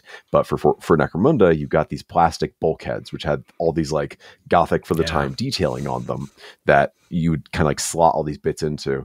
And the cool thing was you could build buildings, but then you could take them apart. So you could flat pack them, which destroys them because they're cardboard, but also means you can rearrange them into different shapes. So that at least 5 times, at least maybe even 6. I've got an intact set from the 90s that still does mostly go together. But yeah, it was really cool. And from a hobby side, you could still paint and weather the bulkheads. I've actually they started doing some 40K buildings around that time, and I've got one of those still intact where I did paint and weather all the bulkheads, and I just built the Imperial Guard bunker around that or whatever. So there were a few of those around, which was really cool. And even into the later 90s, like Gorka Morka had a set or two, as like a couple sets as well, like an Orc fort that I think some of the buildings in Dawn of War were actually based on those, which is very fun. The Gorka Marca. It's so funny how that's the 3rd edition ruins out of the box set there, but that was kind of the real start of that aesthetic and kit going forward for 40K ruins going forward, which is obviously like exploded from now. It is funny how it's gone full circle. How people have created terrain that is based on the Dawn of War stuff now too, to match those buildings. I've got some garage kits based on the Dawn of War stuff that are cool as hell. Yeah, they're great. Don't really use them much these days, but I want to. I need to do some more thematic gaming with those. But yeah, the 3rd edition ruins, like you said, Josh, they were plastic. It was really cool, but it was just like 2 little corners of ruins that are the size of my hands. I'm a normal sized person. They're not that big. And some like jungle trees, which were really tiny, very cute, and not very usable. Yeah. Right. I remember this is also, though, we started seeing some White Dwarf guides on how to make the most out of these. So they make like bases of those trees, which would involve buying like 4 of the sets to actually get. And the cool thing was it was a combination of those scratch building techniques and the ready-made stuff. Yeah. So you'd be like scratch building this little hill and then getting all these trees in there and then like texturing it and adding extra details, going back to sort of those DIY sorts of things. And it was a cool combination of the two. It was a weird middle ground before we started getting quote unquote proper plastic kits. Keep that in mind, because I'm actually going to come back to that point in a little bit too, because there's a member of our group who's done something pretty amazing that I'll talk about that. But then you could also get, coming out early, GW released like plastic hills. Like you could piece. They're still a great. They're really good. Yeah, they're still a great piece of terrain. These plastic hills you could put together or put on the edge of the board, or however you wanted to utilize them. Super easy to paint this stuff up, but yeah, I mean, you started seeing a prevalence of those on all tables, as well as like you mentioned, there's like the plastic trees that were out and available at that point. Because everyone had them, because the trees and the ruins were in the starter set. Yeah. And I think even when they re-released the 3rd edition starter set, like as a made-to-order thing a couple of years ago, they had the trees and ruins. Oh, that's so funny. I think they did. If they didn't, then that was lost. I'm wagging my finger at that. I didn't buy it anyway. The ruins were there, at least. I'm not sure. I don't remember the trees, but the ruins definitely were. Nice. And I remember there was even like a White Dwarf guide on how to do a multi-layer, like multiple stories. And it was to get the ruins and to get a second set and flip it upside down and put the floor on the other side. It looked janky, but it was there. It was cool. It worked. And Forge World actually had some resin ruins around this time too. They did. And those were expensive. They were really expensive, really heavy. Yeah. Gorgeous. Yeah. To this day, gorgeous. Because again, this is old school Forge World. They made something by hand and just cast it. So yeah, you're exactly. A resin cast of someone's cool scratch build. And that was also around Cities of Death in the late 90s, early 2000s. Yep. Back in like late 3rd edition, which was cool because that was a rule book. No, City Fight before Cities of Death. City Fight. Yeah. Which it was cool because it was a rule book that had like a quarter of the book was dedicated to scratch building your own ruined city. Right. And it had this awesome, like, my like aspirational thing was it's called like Volksgrad or something like that. It was a very much a Stalingrad inspired like bombed out city with a big river running down the middle of it, and it was a combination of those existing Forge World and GW kits with scratch building. And again, it was like it's the whole hobby on display. And wasn't there a inspirational way? Wasn't there like a temple at one end of that as well? There probably was. Maybe I'm wrong. Maybe I'm thinking of a there's different one. definitely a lot of like brain bleed here, but you were seeing a lot of like movement trays being used as like roofing on buildings. Oh, interesting. Is still honestly, them re-releasing the Warhammer Fantasy movement trays is like the coolest thing for scratch builders. Oh, that's interesting. Those are like they're tiles essentially. They're textured, so they take dry brushing really well. So when I did a display board like 5 years ago, I used those for like the road on them, and that's clever. Really lovely. That's clever. Yeah. So it's interesting that you brought up Cities of Death, because this is where like GW goes whole hog. Cities of Death comes out, which is effectively a iteration of City Fight at that point. And this is 4th edition that it comes out, and they come out in support with that of, hey, look, you can buy these plastic ruins that you can put together kind of any way you want to. And boy, these boxes fly off the shelves. I bought at least 2 of them personally. I still have one sealed in my garage that I inherited from Doug when he passed. But those things are still useful to this day. Like, they're incredible. They're incredible. And they had like Mechanicus buildings. You had, regular city office building type things. Well, 40K city office buildings. Yeah, no intact buildings are made. Let's just make that clear. Buildings don't stay intact in the 41st millennium. Home insurance is a nightmare. The thing is, it's worse than California and Florida for home insurance. Yeah, those sets are great because even to this day, you can still use them if you want to do like a competitive layout, which we'll get to in a minute. Yep. Easy peasy, no problem with those. If you want to make something thematic, awesome. If you want to do the half scratch build, half GW kit, what do you know? They did that a lot. So good. Yeah, I remember. In 5th edition, there was like a battle report on like a jungle planet when like the Guard Codex came out. They were showing off the then new Catachan Command Squad and all that stuff. And they had this very cool like Imperial facility that they built with this set, and it had a removable elevator. So they had guys like going up and down the floors because the sets were so modular and mutable. Yeah. I think those are still, even if they're still some of the best kits they've ever made. Even if like the details are sharper on the new ones. You could make, I remember seeing, there were crenellations along the top that are always super spiky. So of course you're going to rip your arm open on those things. Like, how many times did you get a scratch all the way down your arm as a result of one of those things? We stopped putting them on, but I did see people create like walkways using those, and then cutting the, like the floor or floor tiles, so that you could just have like these walkways between buildings as well. I mean, just infinitely changeable. It's just infinitely changeable stuff. It's absolutely fantastic. Yeah. And I think that was like a huge seller for a Games Workshop. I think so, because if I couldn't afford them at the time because I was a teenager. And if I had like $40 of, allowance money or whatever, I wasn't going to blow it on terrain. I was going to blow it on Terminators. Of course. But those, I feel like every game club had a like good stock of those. Every store, every person with like a home gaming setup probably had a couple dozen of those. I even built one like 4 years ago and had a great time with it. Like that is still a very good set. I've actually kept that set that I got from Doug, specifically for not building additional ruins, but building like specific things between ruins, or or whatever I want to use it for. Yeah, but I don't need more 2-walled or 3-walled ruins. I need things that connect those things together. So thematic scatter to tie it all together. The rug that ties the room together. Right. Those kits were kind of a cool combination of it's an official kit. It can be built in a very specific way, but it's also so modular and has so many options within it that it allows you to bring that DIY energy to it and kind of mix that with other kits, other things, or just build it and totally. It's like playing with Legos, right? Yeah, you can just kind of do what. It's amazing. And Campbell, you were mentioning the DIY in combination with things, and there's 2 places I want to bring this up, and this is one of them. Anthony, who was one of the owners of In-Game up in Oakland here. I watched him build various terrain. He had built some great pieces that combined not only foam, but then pieces of the Cities of Death or of the Planet Strike terrain, where they had the towers, the bastions that you could build.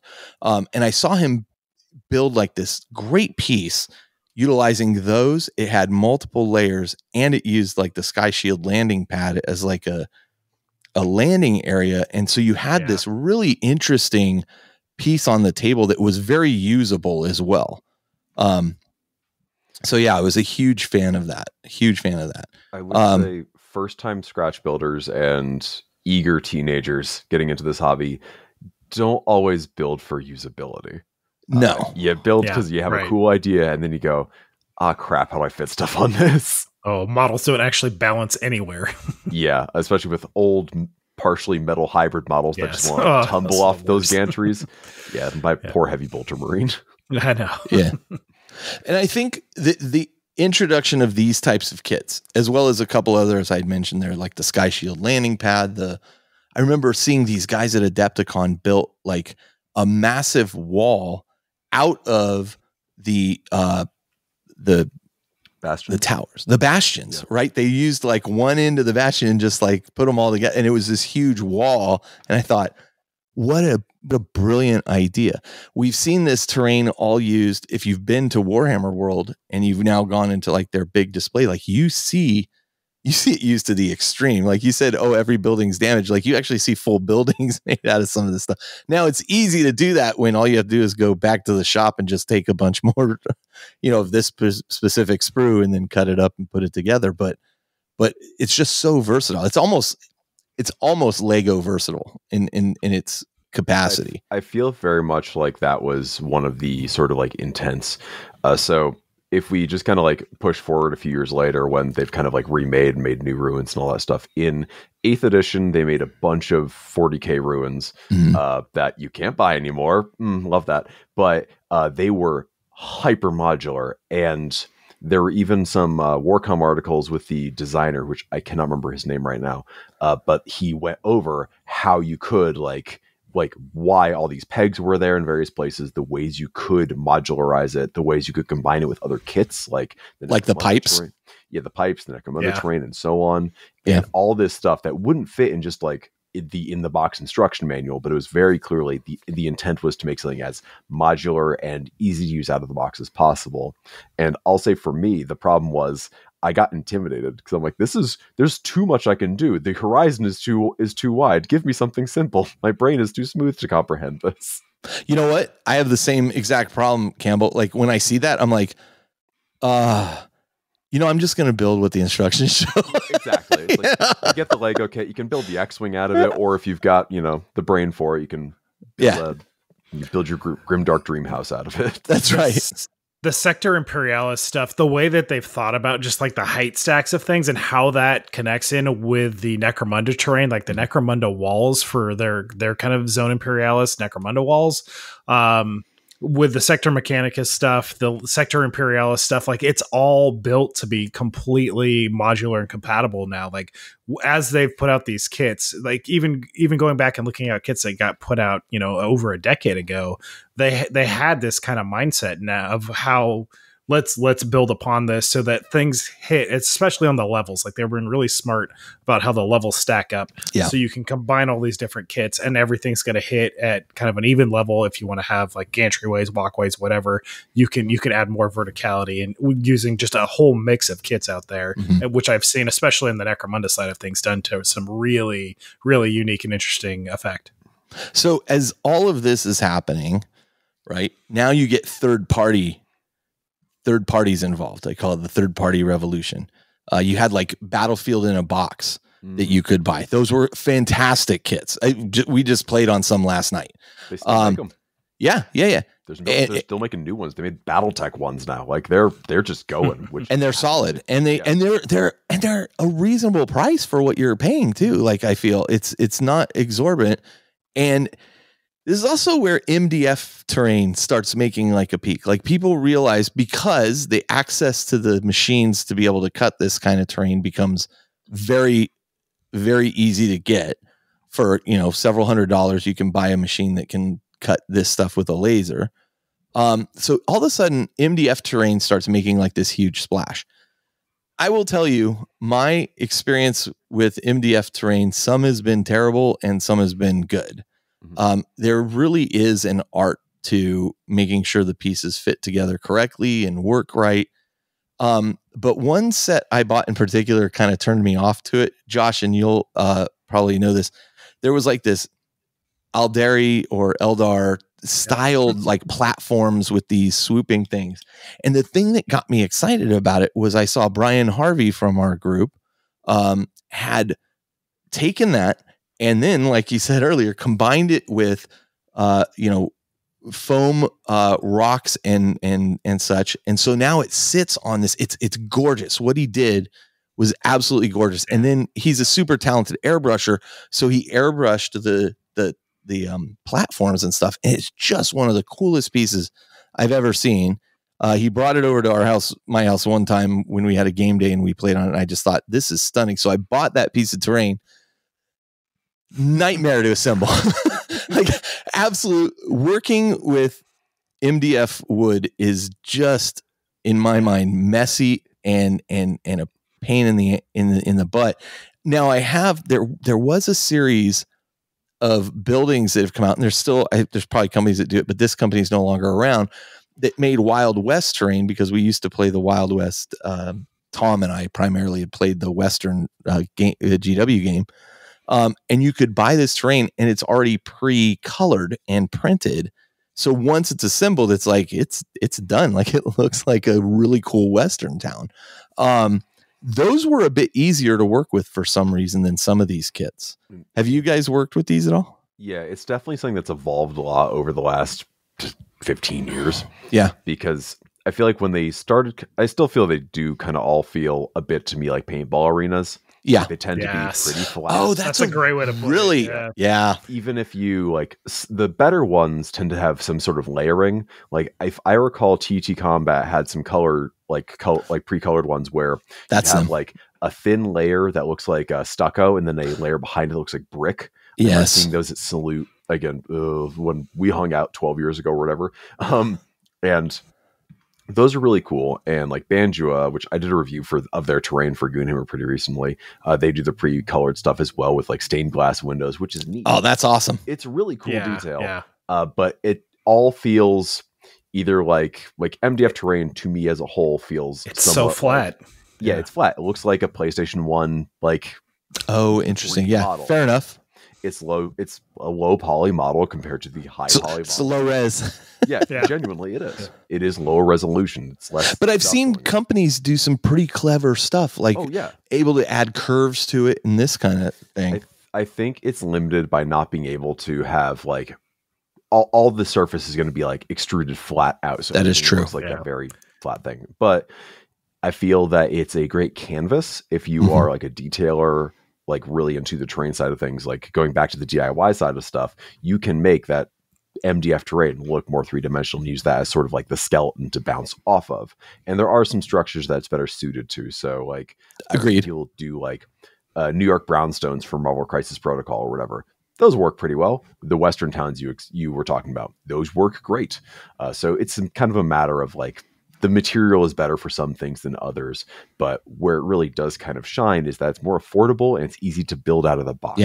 Yeah, that is true. When it's pre-colored. So like, I heard someone, I did the review of that Banjua terrain set or whatever, and someone was complaining like, it doesn't look as good as like a fully painted table of like GW terrain.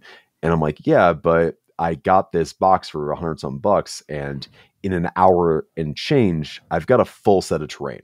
Like, as opposed to $500-$600 of Games Workshop terrain. God knows how many hours of painting and hobby and all stuff. So it's like it's a compromise, you know. What is your time worth to you? I think that's a great point. I mean, it's all and time and budget. How much reward are you getting for the effort that you're putting in? You know, I have recently stumbled across a YouTube channel that was showing like lighting effects that they can put on buildings and in models, you know, and there's several companies that do this, but this one had like kind of an interesting controller board where you could have like the light like flickers. So it looks like it's, you know, kind of having power issues and that kind of stuff. And they were showing it on some Games Workshop terrain. And I was like, oh, that looks really cool. Do I really need to, you know, what value am I going to get out of this on my, I mean, without a doubt, somebody would walk up to a Whole Cities of Death board and like see like a bunch of lights and they'd be like, this is really cool. And then like half an hour later, you're like, okay, can we turn the light off? Like I'm getting a headache or, John Fearhelm, going back to him, like he had lit up all his ultramarine bikes. And everything had a fiber optic LED. And it was across the table from you, shining right in your eyes. You're like, Jesus Christ, I can't see anything. Can you turn the high beams off, bud? Just those halogen bulbs, man. Yeah, it is. Yeah. But so it's all about, how much, what is your time worth and versus what are the results you get? I mean, the ideal situation is you get the best results for the least amount of effort. Right. And then if you want to go beyond that, then you're starting talking more about modeling for realism and that kind of thing. And I think there's a degree, we've talked about this in the past, where you don't want the terrain to take over the table in terms of you want the armies to be the main characters on the table. The terrain should be an appropriate backdrop to that. You can over detail, I think, terrain sometimes. I mean, my buddy Dylan is he's 40K Ham Slam on Instagram. Dylan, please go check his stuff out if you haven't. It is genuinely like inspirational terrain, and it does occasionally require forceps to play on. I'm not joking. There's a picture of my friends like hitting his like Delac sniper out with a pair of forceps because there's no way to reach. Oh my God. But terrain is like his thing. Like terrain is more his hobby, and making this like the visions of the Underhive is his thing. Like he paints imagery, he paints characters. He's great at that too. But terrain is definitely like his hobby. So I think Necromon is definitely the place to take it to that level. Genuinely, also. yes. That's on Instagram. 40K Ham Slam at 40K Ham Slam, 40K HAMSLAM. He really does some stuff for Goon Hammer too. Okay. I'll include a link in the show notes too. Please do. But like terrain is his thing. So for him, a set of MDF terrain, like a set of pre-printed MDF terrain, no, you're selling to the wrong audience there. Yeah. But for someone like, get this out of here. I see him throwing it out the window. Honestly, he's like, this is kindling. But for someone who is maybe I'm gonna use this to build the fire that I'm gonna melt these plastic pieces with. I can burn my half army with. And I'm gonna huff the fumes. I'm gonna huff the fumes. Use that inspiration to create my next project. And speaking of huffing fumes, let's take a short break, and we're gonna come back. I want to continue this, and we'll talk about 3D printing and how the effect that has had on this. So we'll be right back.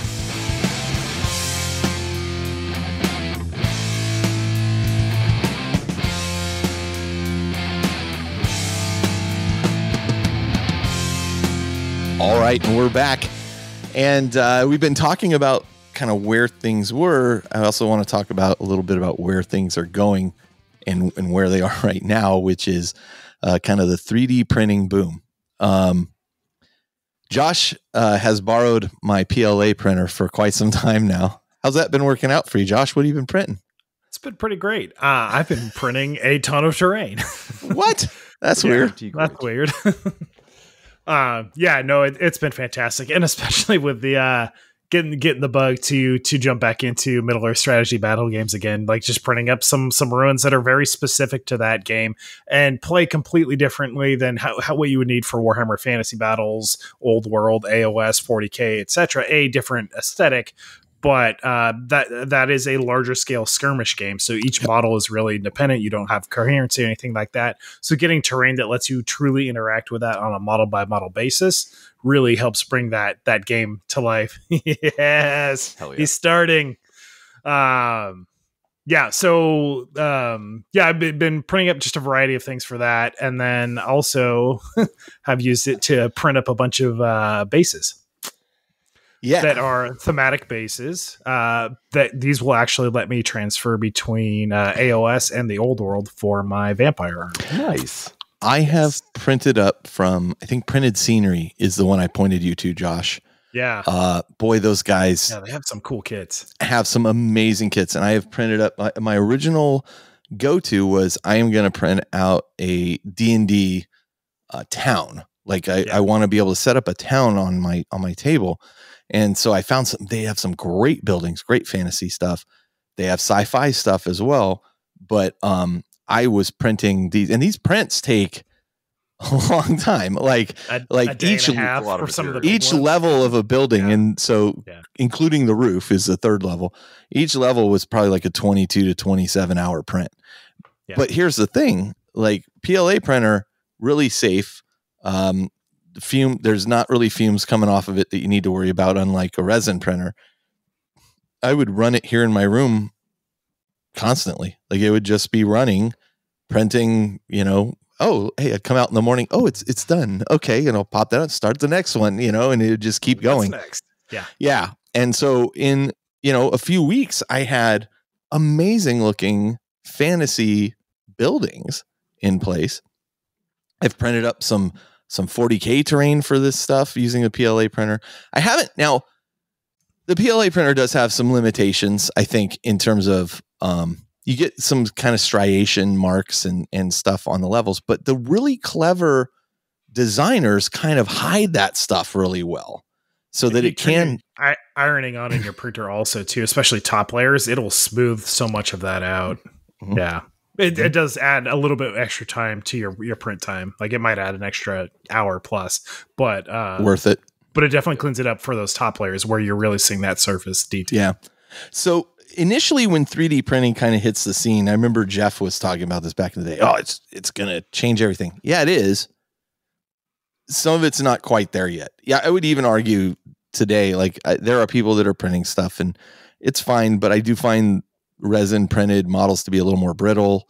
They tend to break a little bit more. They're starting to get really good on the quality. But in particular for terrain, like I think it's been there a while. And my concern about getting into 3D printing initially was I don't need another hobby. Like I don't need something that I have to learn a bunch of stuff about and fiddle with and get it to work. And then somebody pointed me to the Prusa printer, and that thing's it's a workhorse.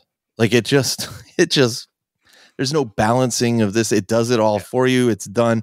And you just say, okay, I'm going to load this and I'm going to print. And it just I think prints. I had one fail in the 6 months I've been borrowing it from you. I mean, you do have occasional, you can have an occasional fail, but there's things you can do to prevent that. And I mean, but in general, like I have well earned back the money I paid for that printer. Like I have so much terrain from it that has been usable to the point where we were printing like just barrels, groups of barrels and little walls to full buildings. Terrain. Perfect for that. Yeah. Everything in between. Some of these STL files, which are what are used to map your print out. Some are free. Some, the better ones you pay a little bit of money for, but if you're paying $15 for an STL file and then you can print as many of them as you want. And I mean, it's going to take up, probably a building like that'll take up $10 to $15 of extruder printing material for it.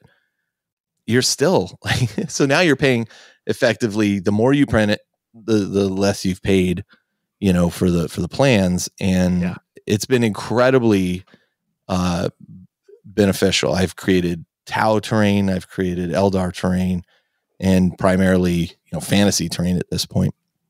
I think it's really great for filling in those gaps. Yeah.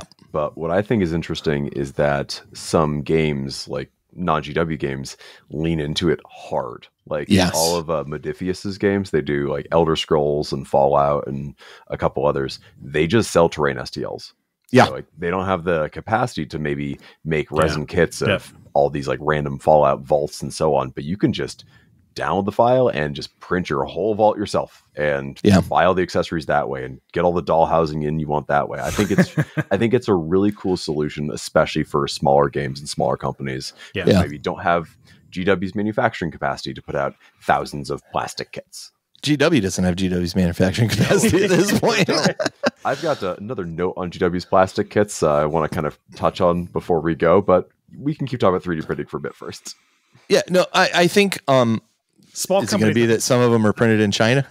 It's that they some are some were terrain especially was the terrain. GW's modern terrain tends to be very chunky, but also they do like one run and it's gone forever, and all of their competitive layouts use a very specific set of their pre-made ruins, right? Which are they were the like 2-piece, like 2 walls, 1 floor, like very easy to put together ruins. I got a couple from like Imperium magazine. They're great. They look great. They paint quick. They build quick, and they don't freaking sell them.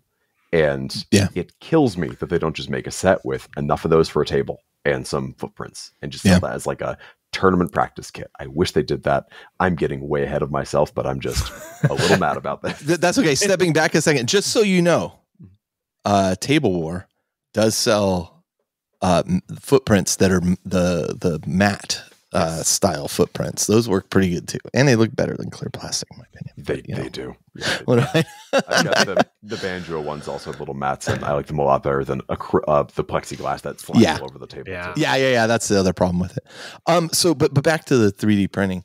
And now kind of, Josh, I'm still like, I'd really like to do Mordheim, and I'm like, I could print out a Mordheim board. I mean, it's going to take me quite a while to do, but the ruins that, especially that printable scenery has, like, they're almost designed for it. The stone bridges and the scaffolding and the it's essentially like the wood plank bridges that they make to just sit in between. It's like, oh, that is perfect for Mordheim. Like, I would love to bring a table of that to life. The funny thing is, the 3D printed Mordheim stuff looks more like the artwork than any of the official Mordheim. Right? Yeah, I concur.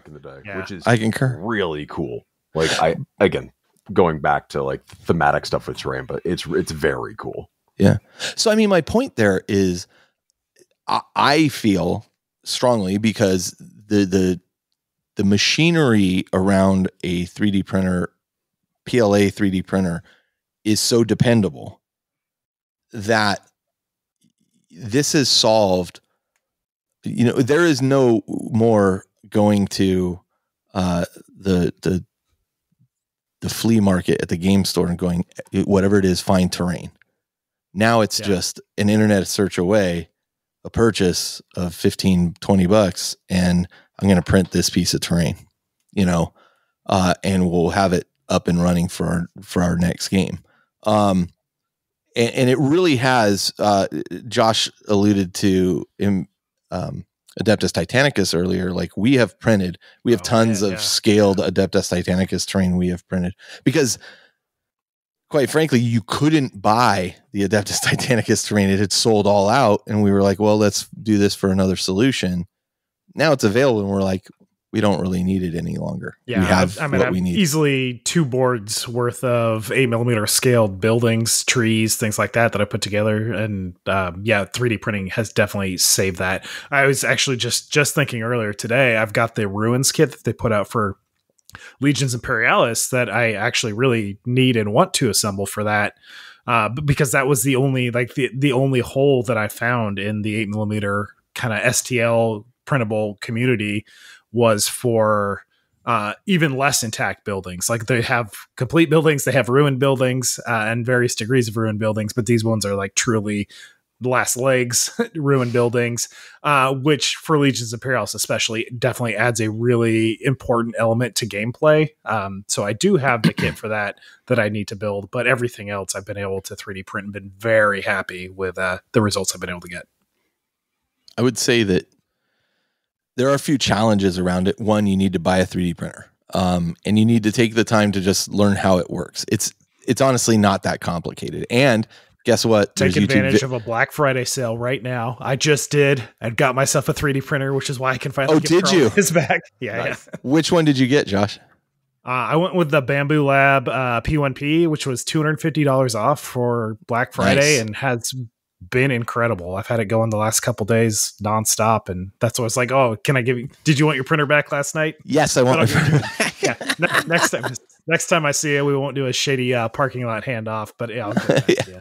No, I found the Prusa to be a really great deal, and it works super well, and it's super easy, and it's actually, the latest versions are so much better than the one I have too.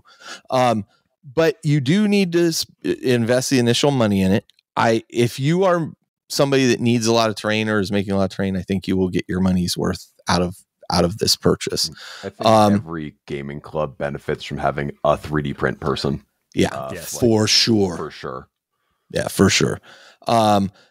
there is, you need to invest a little bit of time in getting that to work. And it does take a little while for a print to run. But again, like these are kind of fire and forget things. Like you just let it run.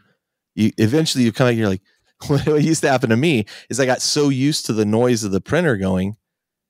What would happen is all of a sudden I'd be, it's really quiet. What? It's done. It's been done for an hour. It's your white noise machine. It's how you go to sleep. Yeah. It became almost that, like a Pavlovian kind of response to it. White noise and terrain. What That's more right. can you ask for? That's right. You can find, varieties of file quality. Some people present better ones. Some people not so much. I wish I had. The thing it does make me do, Josh, is make me wish I had 3D modeling expertise, because you look at these STLs and you're like, oh man, this is amazing. I wish I could make something like this or design something like this on my own. I do not have those skills. To learn those skills is a significant time sink. So before, again, the Civitas Ruins kit came out, I actually took the STLs of some of the Titanicus buildings that I had printed out and took those into just Tinkercad at the time, which is a free web-based version of 3D modeling, and actually cut up those buildings to make ruined versions of that. So when the buildings blow up in the game, I can replace it with a destroyed, blown up version of that, and like super happy with that. But this is going to be a slight tangent and I won't go much into it. But with resin printing for models, tokens, things like that, I've definitely been playing with Blender a bit more in order to actually start combining things and creating things, which is useful for me as a video professional. Like Blender, you can do some amazing just like 3D rendering animation stuff with. But on the plus side, I can also use it for nerd hobbies of like combining tokens, making tokens, things like that, which has been great. But it definitely is. It's really reinforcing that 3D printing is an additional hobby to the hobby. Mm-hmm, mm-hmm. Yeah. When you are going deeper in that. Yeah. And the reason I've been so focused on, and the reason I've been so focused on PLA printers in this segment is because you don't really need a resin printer to print terrain. A resin printer will print some great terrain, and it will probably be even more detailed than a PLA printer will get you with fewer kind of imperfections. But the reality is, like, this is going to meet your needs. It's going to meet 95% of your needs for terrain printing. You can't print very well miniatures on a PLA printer, but you can print terrain, and it's just such a great workhorse for that. So couldn't pitch it enough in my mind.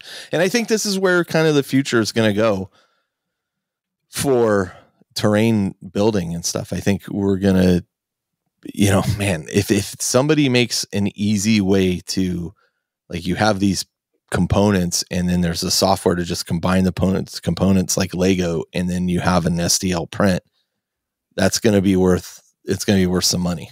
That's going to be worth some money. I would purchase something like that. Yeah. So, speaking of the future, the future of where Warhammer 40K terrain goes, I think it's just a matter of time till somebody does put something that is simple to combine pieces together, and then it exports to an STL that you can then print. I mean, think about something like a Hero Forge, that like that 3D app based. It's a web-based app where you can design your D&D character just from a list of, with a list of like components and add-ons and so on, and you can get a print or get just the STL. I can imagine someone doing something very similar for terrain in the future. Or they'll make a killing. They'll make a killing. They'll make a killing. You could design this thing and then sell you the STL, or we'll print it for you and ship it to you, just like Hero Forge does. Which I have bought a couple Hero Forge models specifically for D&D games that we've played, and it's been perfect. It's been awesome. So, what do you guys think kind of comes next, really? I think we're at a weird place because GW doesn't sell terrain for long. You get like a splash kit. Yeah. You can buy it for a little bit and then it's gone for a while. And sometimes it comes back, sometimes it doesn't. And sometimes it's like faction terrain, like the Imperial Guard Aegis Defense line, which they've got available.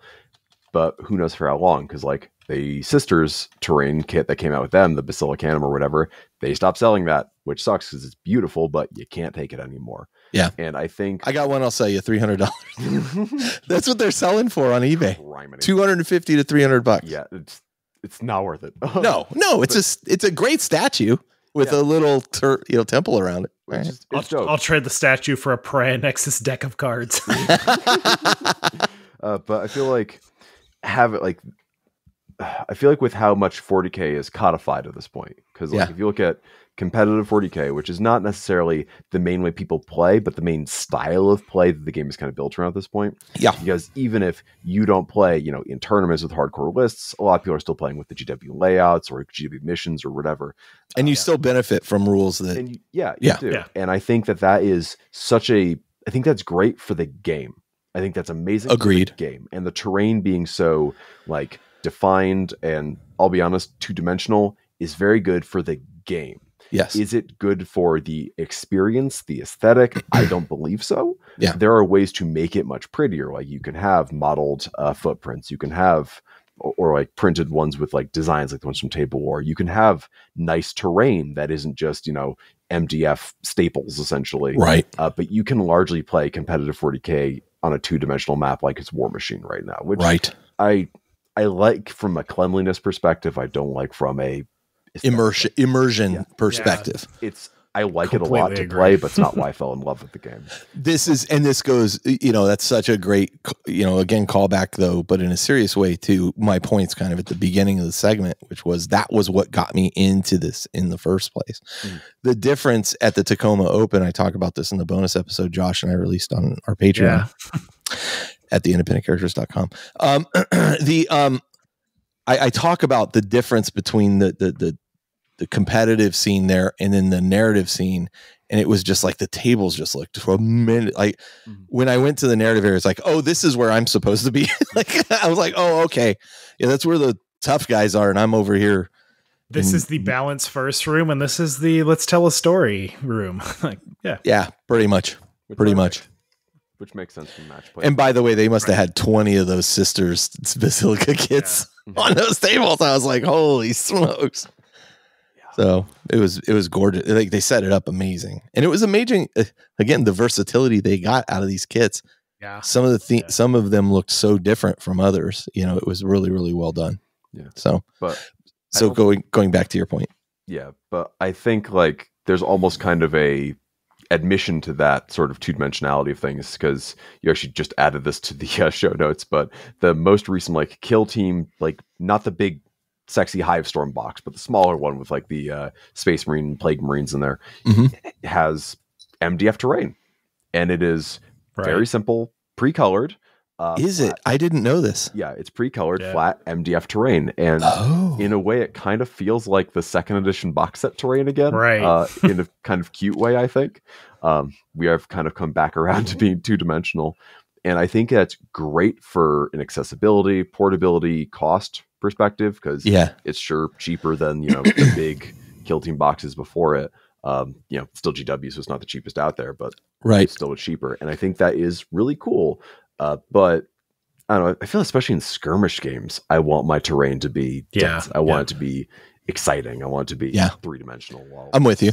Much less so. I think it's good they have levels of approachability now. If you just want balance play, you just want to get on the table, you're a young kid, you're somebody who doesn't have as much disposable income, you're new to the hobby, and the models are the more exciting thing. To your point, when you were a kid, Campbell, you had $40 burning a hole in your pocket, you're going to buy Terminators, you're not going to buy terrain. The fact that now you have easy access to that, I'm grateful that that's an option for those people. I don't think any of us are those people that are being targeted.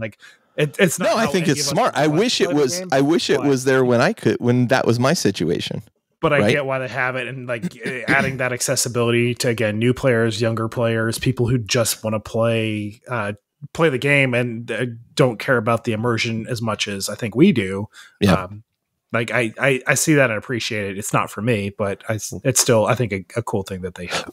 Well, and Campbell, the reason I added the Kill Team note there while we were recording was it thinking back to when I went to the preview for Kill Team at Nova. The terrain there is seasonal too. if you're running kill team events, like it's like, oh, well, this season, this is the terrain we're using for these events, and here's the setups. And then next season, here's the whole new set of terrain that we're using, and here's the setups. And that if you're a event organizer wanting to run those Games Workshop, what do they call them, classified events, I think, like that's going to become, I think, a sticking point. So they're going to have to make sure that they're able to produce that stuff in the numbers that they need to, that the tournament organizers can get a hold of it. And then they have to build it and paint it, you know? Yeah. Well, the Warcry was also like that, where you had specific terrain layouts in your deck of cards for your mission. It was this terrain layout, this terrain piece built this way, very specific, which I think is very good from a game balance perspective. Being able to say these specific pieces of terrain are on the board, you can design around that. You can design a mission around that instead of it being much more freewheeling like it's been for most of our time in this hobby. Boarding actions does the same thing. Yeah. Same exact thing. Does that draw it? There's already so many variables in the game that being able to at least balance one thing, balance the battlefield that you're on, is one less variable. Given like whatever we got, 20 plus armies at this point. Mm-hmm. As I brought that up, one of the things I thought was, does this shift it closer to a board game? But I will tell you, like in my experience, it hasn't felt like that. Like when I've played it. I mean, I hear the occasional like pithy, half informed, oh, they're trying to make Warhammer esports, which is meaningless. Like it's meaningless. It's too boring to watch to be esports. Genuinely. It's too boring to watch. It's too boring to watch to even be esports. But I get them going for it from a balance perspective. And sure. I like that. I like the game being more balanced from a perspective. And if you want to do your wackadoo, like we're going to do Verdun or Omaha Beach or Rorke's Drift or whatever, you can still totally do that. You can make your asymmetrical layouts. You can make your vertical layouts. There are rules for all those things in the game. The plunging fire rule, never once used that. I've used it once. I've never used it. I've used it once. Match play tables, and no terrain is higher than it's high enough. Inches. Yeah. Yeah. But it's there if you want it. Like, I think the thing is, the dominant way 40K is presented is not the only way to play it, and it never has been. Right. Right. So, yeah, I mean, I'll be curious, where things go from here. I think modularity, if that's the word, is always key to a successful kit for these guys.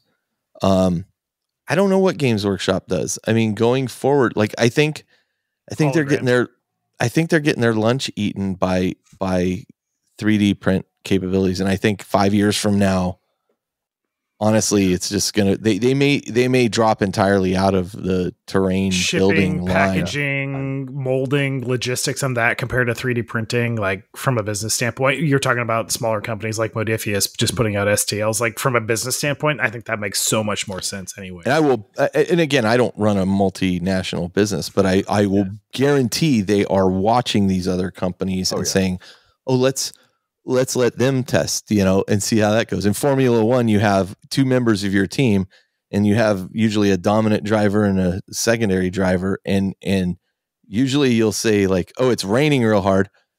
Let's bring in the secondary driver and put him on slick tires and see if the rain is lightened up enough before we put our, number one driver on these things." Like they'll, just like that. I think Games Workshop is watching what the rest of the market is doing, seeing what they're doing. It would, I don't know, maybe I'm giving too much credit, but it would surprise me if they were not looking forward 5 years and saying, okay, what is our strategy to deal with 3D printing in both a terrain capacity as well as a miniatures capacity? Because I think realistically, as much as I hate to say it, like I think that their model of business is going to have to change.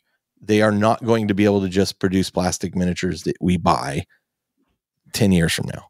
I think 10 years from now, the 3D printing capability will be so easy to use and so prevalent that it will kind of, they're going to see a major hit, I mean, can't predict the future. No. Obviously, GW is a slow boat to turn, and they're rarely the first to do anything.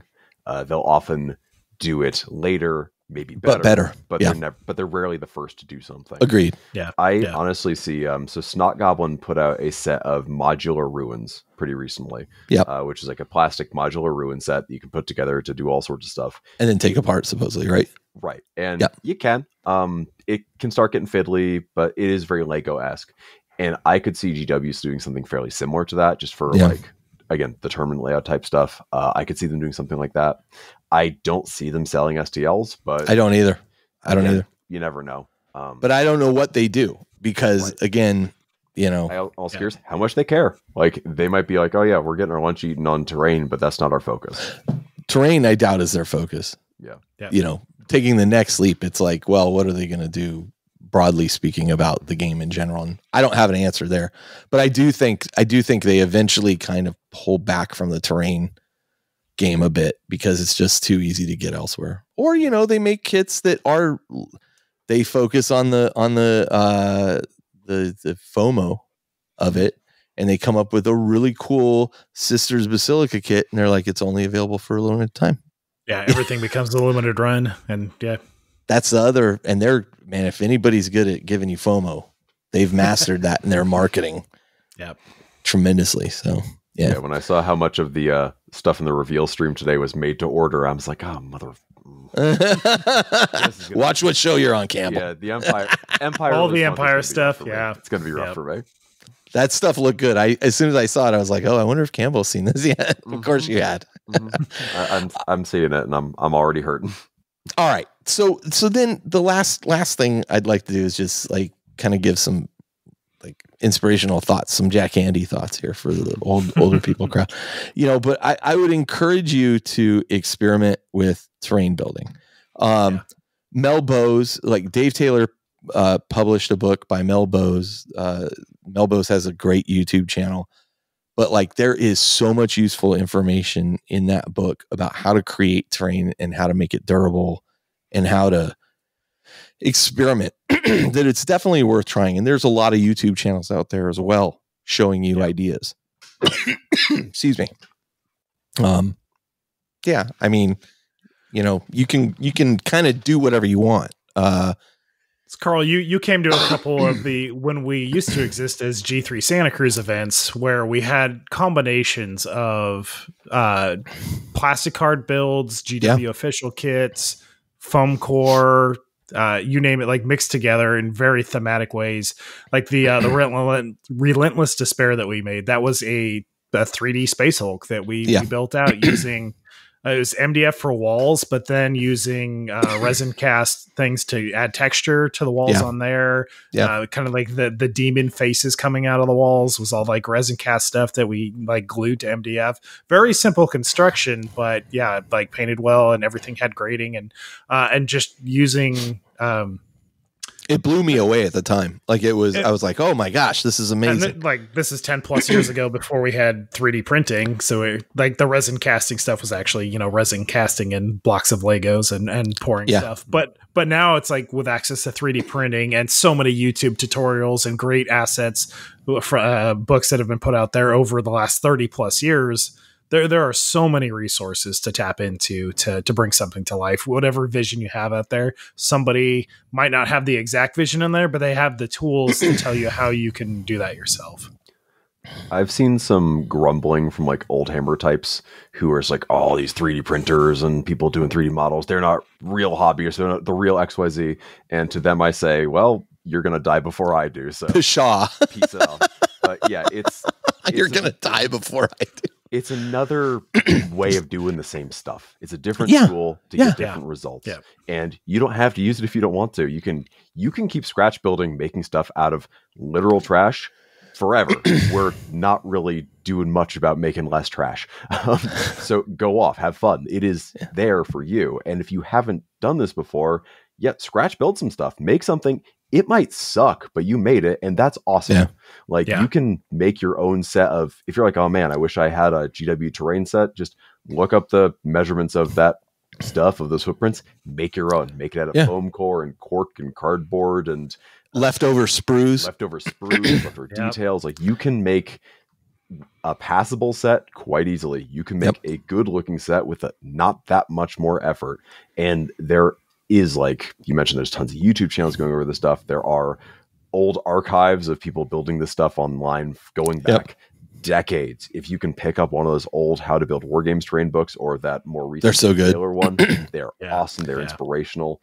Like I used one of my display boards. I used stuff from this 1996 war games terrain book to make like the hills and so on the back by stacking cardboard cut to shape and like Mod Podging over that. Like these techniques are all still valid and they're still available for you. They're not going anywhere. But if you want to do the new stuff, that's awesome, and it's also even more available and easier to use than ever.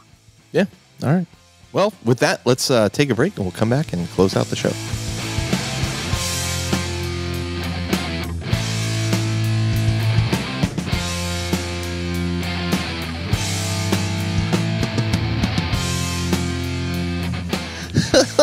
Kids all right. got no respect for lead in their models. That's right. They're huffing printer dust instead of chewing on Napoleonics. Back in my day, our brain damage was done with lead. On that note, we've come back to close out the show. And you know, I mean, going back to the point, I mean, Campbell already hit this earlier, but really for me, terrain, you know, again, we did that episode about it being the third army on the table. But for me, it really is. And it really is representative of the immersiveness of this game specifically. I think Age of Sigmar gets a little bit of play there. Warhammer Fantasy for me is always like, oh, where's all the terrain gone? You know, like there's just not, because it gets in the way. I mean, it's not what it's all about. But for me, I think that's one of the reasons I leaned towards Warhammer 40K when I started. And so that's why it remains important to me. Yeah, most AOS fields and honestly, especially Warhammer Fantasy fields look kind of like fighting over a golf course. With maybe a rock formation or building to disrupt your movement, which for a game like that that's what you want. That's what you need. But yeah, for 40K, without that terrain, you're just you're fighting on Planet Bowling Ball. Yeah. Well, if you think about historic warfare, and it was like two armies on each side of a valley charging down into the middle, meeting at the bottom of that. Like you weren't looking for a spot that had a ton of terrain in that. And not even historical wargaming, actual historical war is let's find an empty field and run at each other with sticks. Until the invention of guerrilla warfare. Yeah, there's like a fence. There's like a fence at Gettysburg, and it's like that's a lot. Like that's a fort. And it's just a farmer's fence. Yeah. Guy runs up to, he's like, "How am I supposed to get over this?" I'm going to roll 2 dice to see if I can get over this or not. Failed. My Land Raider got stuck. Oh my god! Land Raiders are in such a good spot right now, Campbell. I know I'm preaching to the choir there too, but oh my god, I love my Land Raider. I've never been so happy to raid land. Yeah, look at that. There goes Josh with his building the second one. Yeah, you are. I need another Vindicator. Those things are monsters too. I wish Vindicators didn't look so puny. They're so They're so good, but they look so like tiny and cuddly. They're stocky. Yeah, natural born sprinters. Listen, I don't mention it here, but I'd love to see people share their terrain projects on social media. You know, we just looked at last episode. I think I just awarded. I think it was it Will? I can't remember who I was looking at. Their terrain pieces they were putting together were fantastic. I mean, that was part of the inspiration for me going. Liam. Liam. Thank you. Sorry, Liam. And heck with you, Will. Anyway, I'd love to see what people are doing because, the Armies on Parade thing just finished up. And it's funny, like I've seen that for so many years and I've always like, it kind of just springs up out of nowhere to me. All of a sudden people are like showing their Armies on Parade stuff. And so I kind of think I want to do something with Armies on Parade next year. Nice. And so to do so, I want to add like some terrain elements and things like that. So it's going to be a bit of a challenge for me. I think we'll see if this actually comes to pass. I haven't made my hobby commitment for 2 months at this point. So let's see what really happens. But I have always wanted to be involved in that. So I'm curious to see what other people have done, especially if you've participated in Armies on Parade and done terrain pieces around that. I'd love to see what you've done as well. Yeah, building a display board is a very good avenue for doing this stuff in like a contained area. You've got a finite size, a finite time limit, finite space limit, and you need to make sure it's usable for a lot of models. So I feel like if you're new to this or just haven't before, build a display board. It's a really fun terrain project. It's a great point. Sometimes limiting your options by those sizes can actually be the piece you need, so that you're not trying to pick from a huge plethora of stuff. You can just focus on this little thing, and that helps. Constraint often leads to some really cool creative breakthrough also. Yeah, it's a great point. Warhammer and constraint don't always go hand in hand, or power fist and power fist. But yeah, I do recommend you do so. It's a very fun project. You guys got any other last minute things you want to throw in there, or we tap this out? And I have so many terrain projects. I think 2025 is going to be the year of terrain for me. Between Necromunda, 40K, Old World, Legions Imperialis, you're screwed. So many projects of just terrain. I'm just gonna try to get my sisters on the table in 2025. That's my go-to. That's a good goal. We didn't even get to talk about boards, like molded terrain boards. Oh, son of a storage. All right, hold on. Well, let's talk about those real quick. We got a couple minutes still. Sure. I have 2 Realm of Battle boards. Mm-hmm. Not to mention, I have probably 2 tables worth of the Forge World City tile boards. Yeah. People tend to hate on them a lot because 1, they're noisy, and 2, the models can slide down the hills a little bit sometimes. If you flock them, they don't really slide down the hills. I have to tell you, like, I actually really like them. Like, I am a big fan of them. I bought the expansion tiles that Forge World put out that were like the Crash Thunderhawk, and I have like the one that has like the bunker. Mm-hmm. And they sometimes, I'm not saying every game takes place on them, but when I bring it out, it's like, oh, this is like another new experience. Like it can be a little bit different, and it can be nice, to occasionally mix it up. I'll always remember that Salamanders and Tyranid game that you and I played. We put the Crash Thunderhawk down there, which you painted as Salamanders. Mostly because Jeff played Salamander. We had just that amazing game, and just having terrain like add all that much immersion and narrative to a game before we even got to the table is pretty awesome.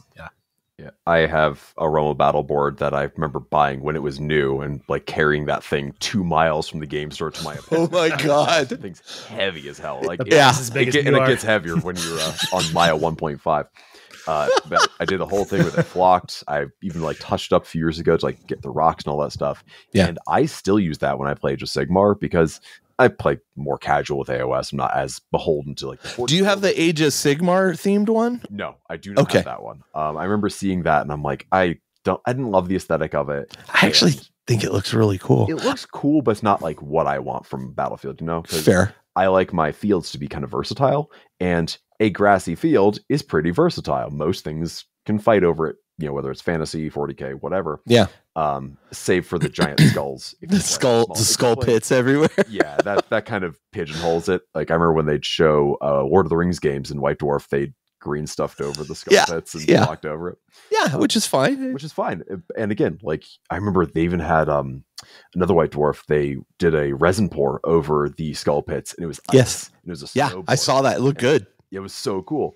But again, like even with these pre-made things, you can do a lot of stuff. But I also had the Secret Weapon Tablescapes boards, which are like 1 foot by 1 foot tiles, and I have a 4x6 city board of that, which unfortunately I could never expand because they're out of business. Right. That I call Skullengrad, and it is very fun to play like urban warfare over this board, but I have played over this city board so many times over the last 10 plus years that it's mostly shelved at the moment. Just because I wanted something different. Right. But I feel like boards like that, I remember my old game club had big 2x4 slabs of MDF they'd painted and textured and not really modeled stuff on, but painted for thematic boards and all that stuff. Mm-hmm. Like 20 of them for events. And even this War Games terrain book has a guide on how to do that. And I remember seeing suggestions of like hanging them in like studs in your garage so you could just like keep them up vertically that way, or whatever. And it's another just cool thing you can do. And I always thought it was neat with Realm of Battles or using Realm of Battle tile or just custom building your own thing for a display board, having that part of your display board be part of your home table. So you can just take a chunk of the home table with you and be like, here's my display board. All right, I'm done. Back into the gaming shed it goes or whatever. Which I wasn't a huge fan of the games work, the GW, not the Forge, but the GW City tile one. They came out with one. it's a bit of a fail. Like dice wouldn't roll flat on it because it had so many grooves and stuff, so you couldn't roll dice on it. Sure, can be a problem. When we played at Warhammer World, they had a bunch of those because they were new at the time in like 2014 or whatever. And the gutters, because that's the difference. The Secret Weapon Miniatures one didn't have gutters. You'd still get craters and so on. So rolling on was kind of iffy sometimes. But this one, the GW one, had gutters, and every single die would always get cocked landing on those. Yeah. And I had like a tactical squad with rerolls to hit. And half my dice would fall in the gutter, so I had to reroll those. Cool. Now I need to reroll my misses. Half of those would fall in the gutter. I need to reroll those. Every die 4 times. It slows the game down a bit. Because of the stupid board. And it looked great. It looks beautiful. It's still like kind of like, if you play Chaos Gate Demon Hunters, I think that's still kind of like the ground texture on a bunch of the maps there and so on. But yeah, it was... I feel like mats, like the neoprene mats like Table Wars have absolutely become the standard. And even GW's tried to make one, didn't really take off. So I feel like that's kind of where I think that's where games are going for the storage and playability. Yeah. I will, I can hear right now the dice hitting the Realm of Battle board. Like it is a very, very distinctive noise. I will admit the dice rolling on a fat mat or whatever, table or fat mat, like is a quieter experience. I think it's actually a nicer experience in many ways. I do sometimes miss, and like I said, every now and then I'll break these out because I want like an actual board with varying heights and terrain. It becomes less of a it just becomes less of a 2-dimensional thing and more of a 3-dimensional thing, which really adds a lot to it. There was a YouTuber way back in the day that was doing these. I think it was Striking Scorpion something. 82. Yeah. 82. He would have like really amazing terrain on his tables when he was filming his battle reports back in the day. And those, I remember seeing like what he was using, if I'm not mistaken, were effectively floor tiles that were 12 inches by 12 inches. Excuse me. And then he would decorate those.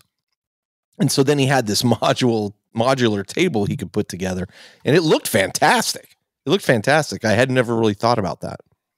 Yeah, there are ready-made things out there, and again, that's the old DIY spirit there. Not only going to speak on his whole shtick, but I do think that is a cool. I think there were other issues with him, but he definitely had like great table looking. Yeah, we'll leave it there. Let's leave on the positive here. Yeah, Warhammer's for everybody, Campbell. Yes, it is. And we are, everybody. Okay. So listen, on that note, we have, please leave us reviews on iTunes. It helps others find the show. We really do appreciate it. We are one of the highest rated podcasts on iTunes, and we'd like to keep it that way. So if you have a problem with something we've talked about, by all means, let us know. You can write Josh at theindependentcharacters.com or Carl at theindependentcharacters.com, or reach out to us through any of our social media avenues. We have a great Facebook group, which is full of really supportive and wonderful people. Vibrant and active hobbyists. Why don't I just let you write this copy, Josh? I don't know. And you can go for the past 20 years. I guess and you can go to theindependentcharacters.com to purchase the independentcharacters.com t-shirt, please. And 2, you can join our Patreon if you're looking for that. We're producing some bonus material for that. Campbell, we got Dan still out. You're with us for a while still, which is awesome. We really like having you here. Yeah, it's good. Good having you on board. You got to disagree more though. And you're doing stuff for Goonhammer. Can you give us a plug there for Goonhammer? Yeah. So the Tabletop Battles app, which you should be using even if you're a more casual player, like it's just hugely useful as a scorekeeping app. 74-75 last night, buddy. Yeah, it's wonderful.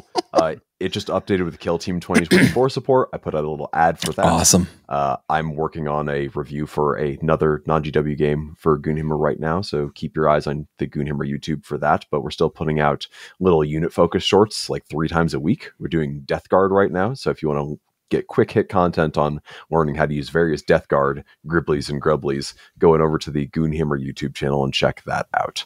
Nice. I also, as alluded to, my 40K Badcast co-host Dan is out for a while, so we have a show. You might have heard of it. We'll be back eventually, but in the interim, we've got some bonus content. Carl, I've got you on the hook to do some bonus content with me for the Badcast, so Yeah. keep an eye over there. Ear over there, I guess, in the coming weeks, months, / whatever, for even more talking about gaming goodness or whatever we choose to talk about. It's a bit more free flowing over there, especially on the Patreon side of things. If you ever want to hear Carl swear. Yeah, if you want to hear the dreaded Carl cuss, head on over to the 40K Badcast. We've done a few collab episodes. Battle Brothers helping Battle Brothers. All right. 30 minutes of Carl cussing. It's going to be a bonus. It's just me release the swearing. Carl cussing tape. All right. Well, until next time, this is Carl. This is Josh. This is Campbell. We're coming to you from the Astronomicon, where the army should take center stage, But where terrain is the third army. And the terrain train keeps a rolling. Yeah, it does. All right. Thank you so much, and we will see you next time.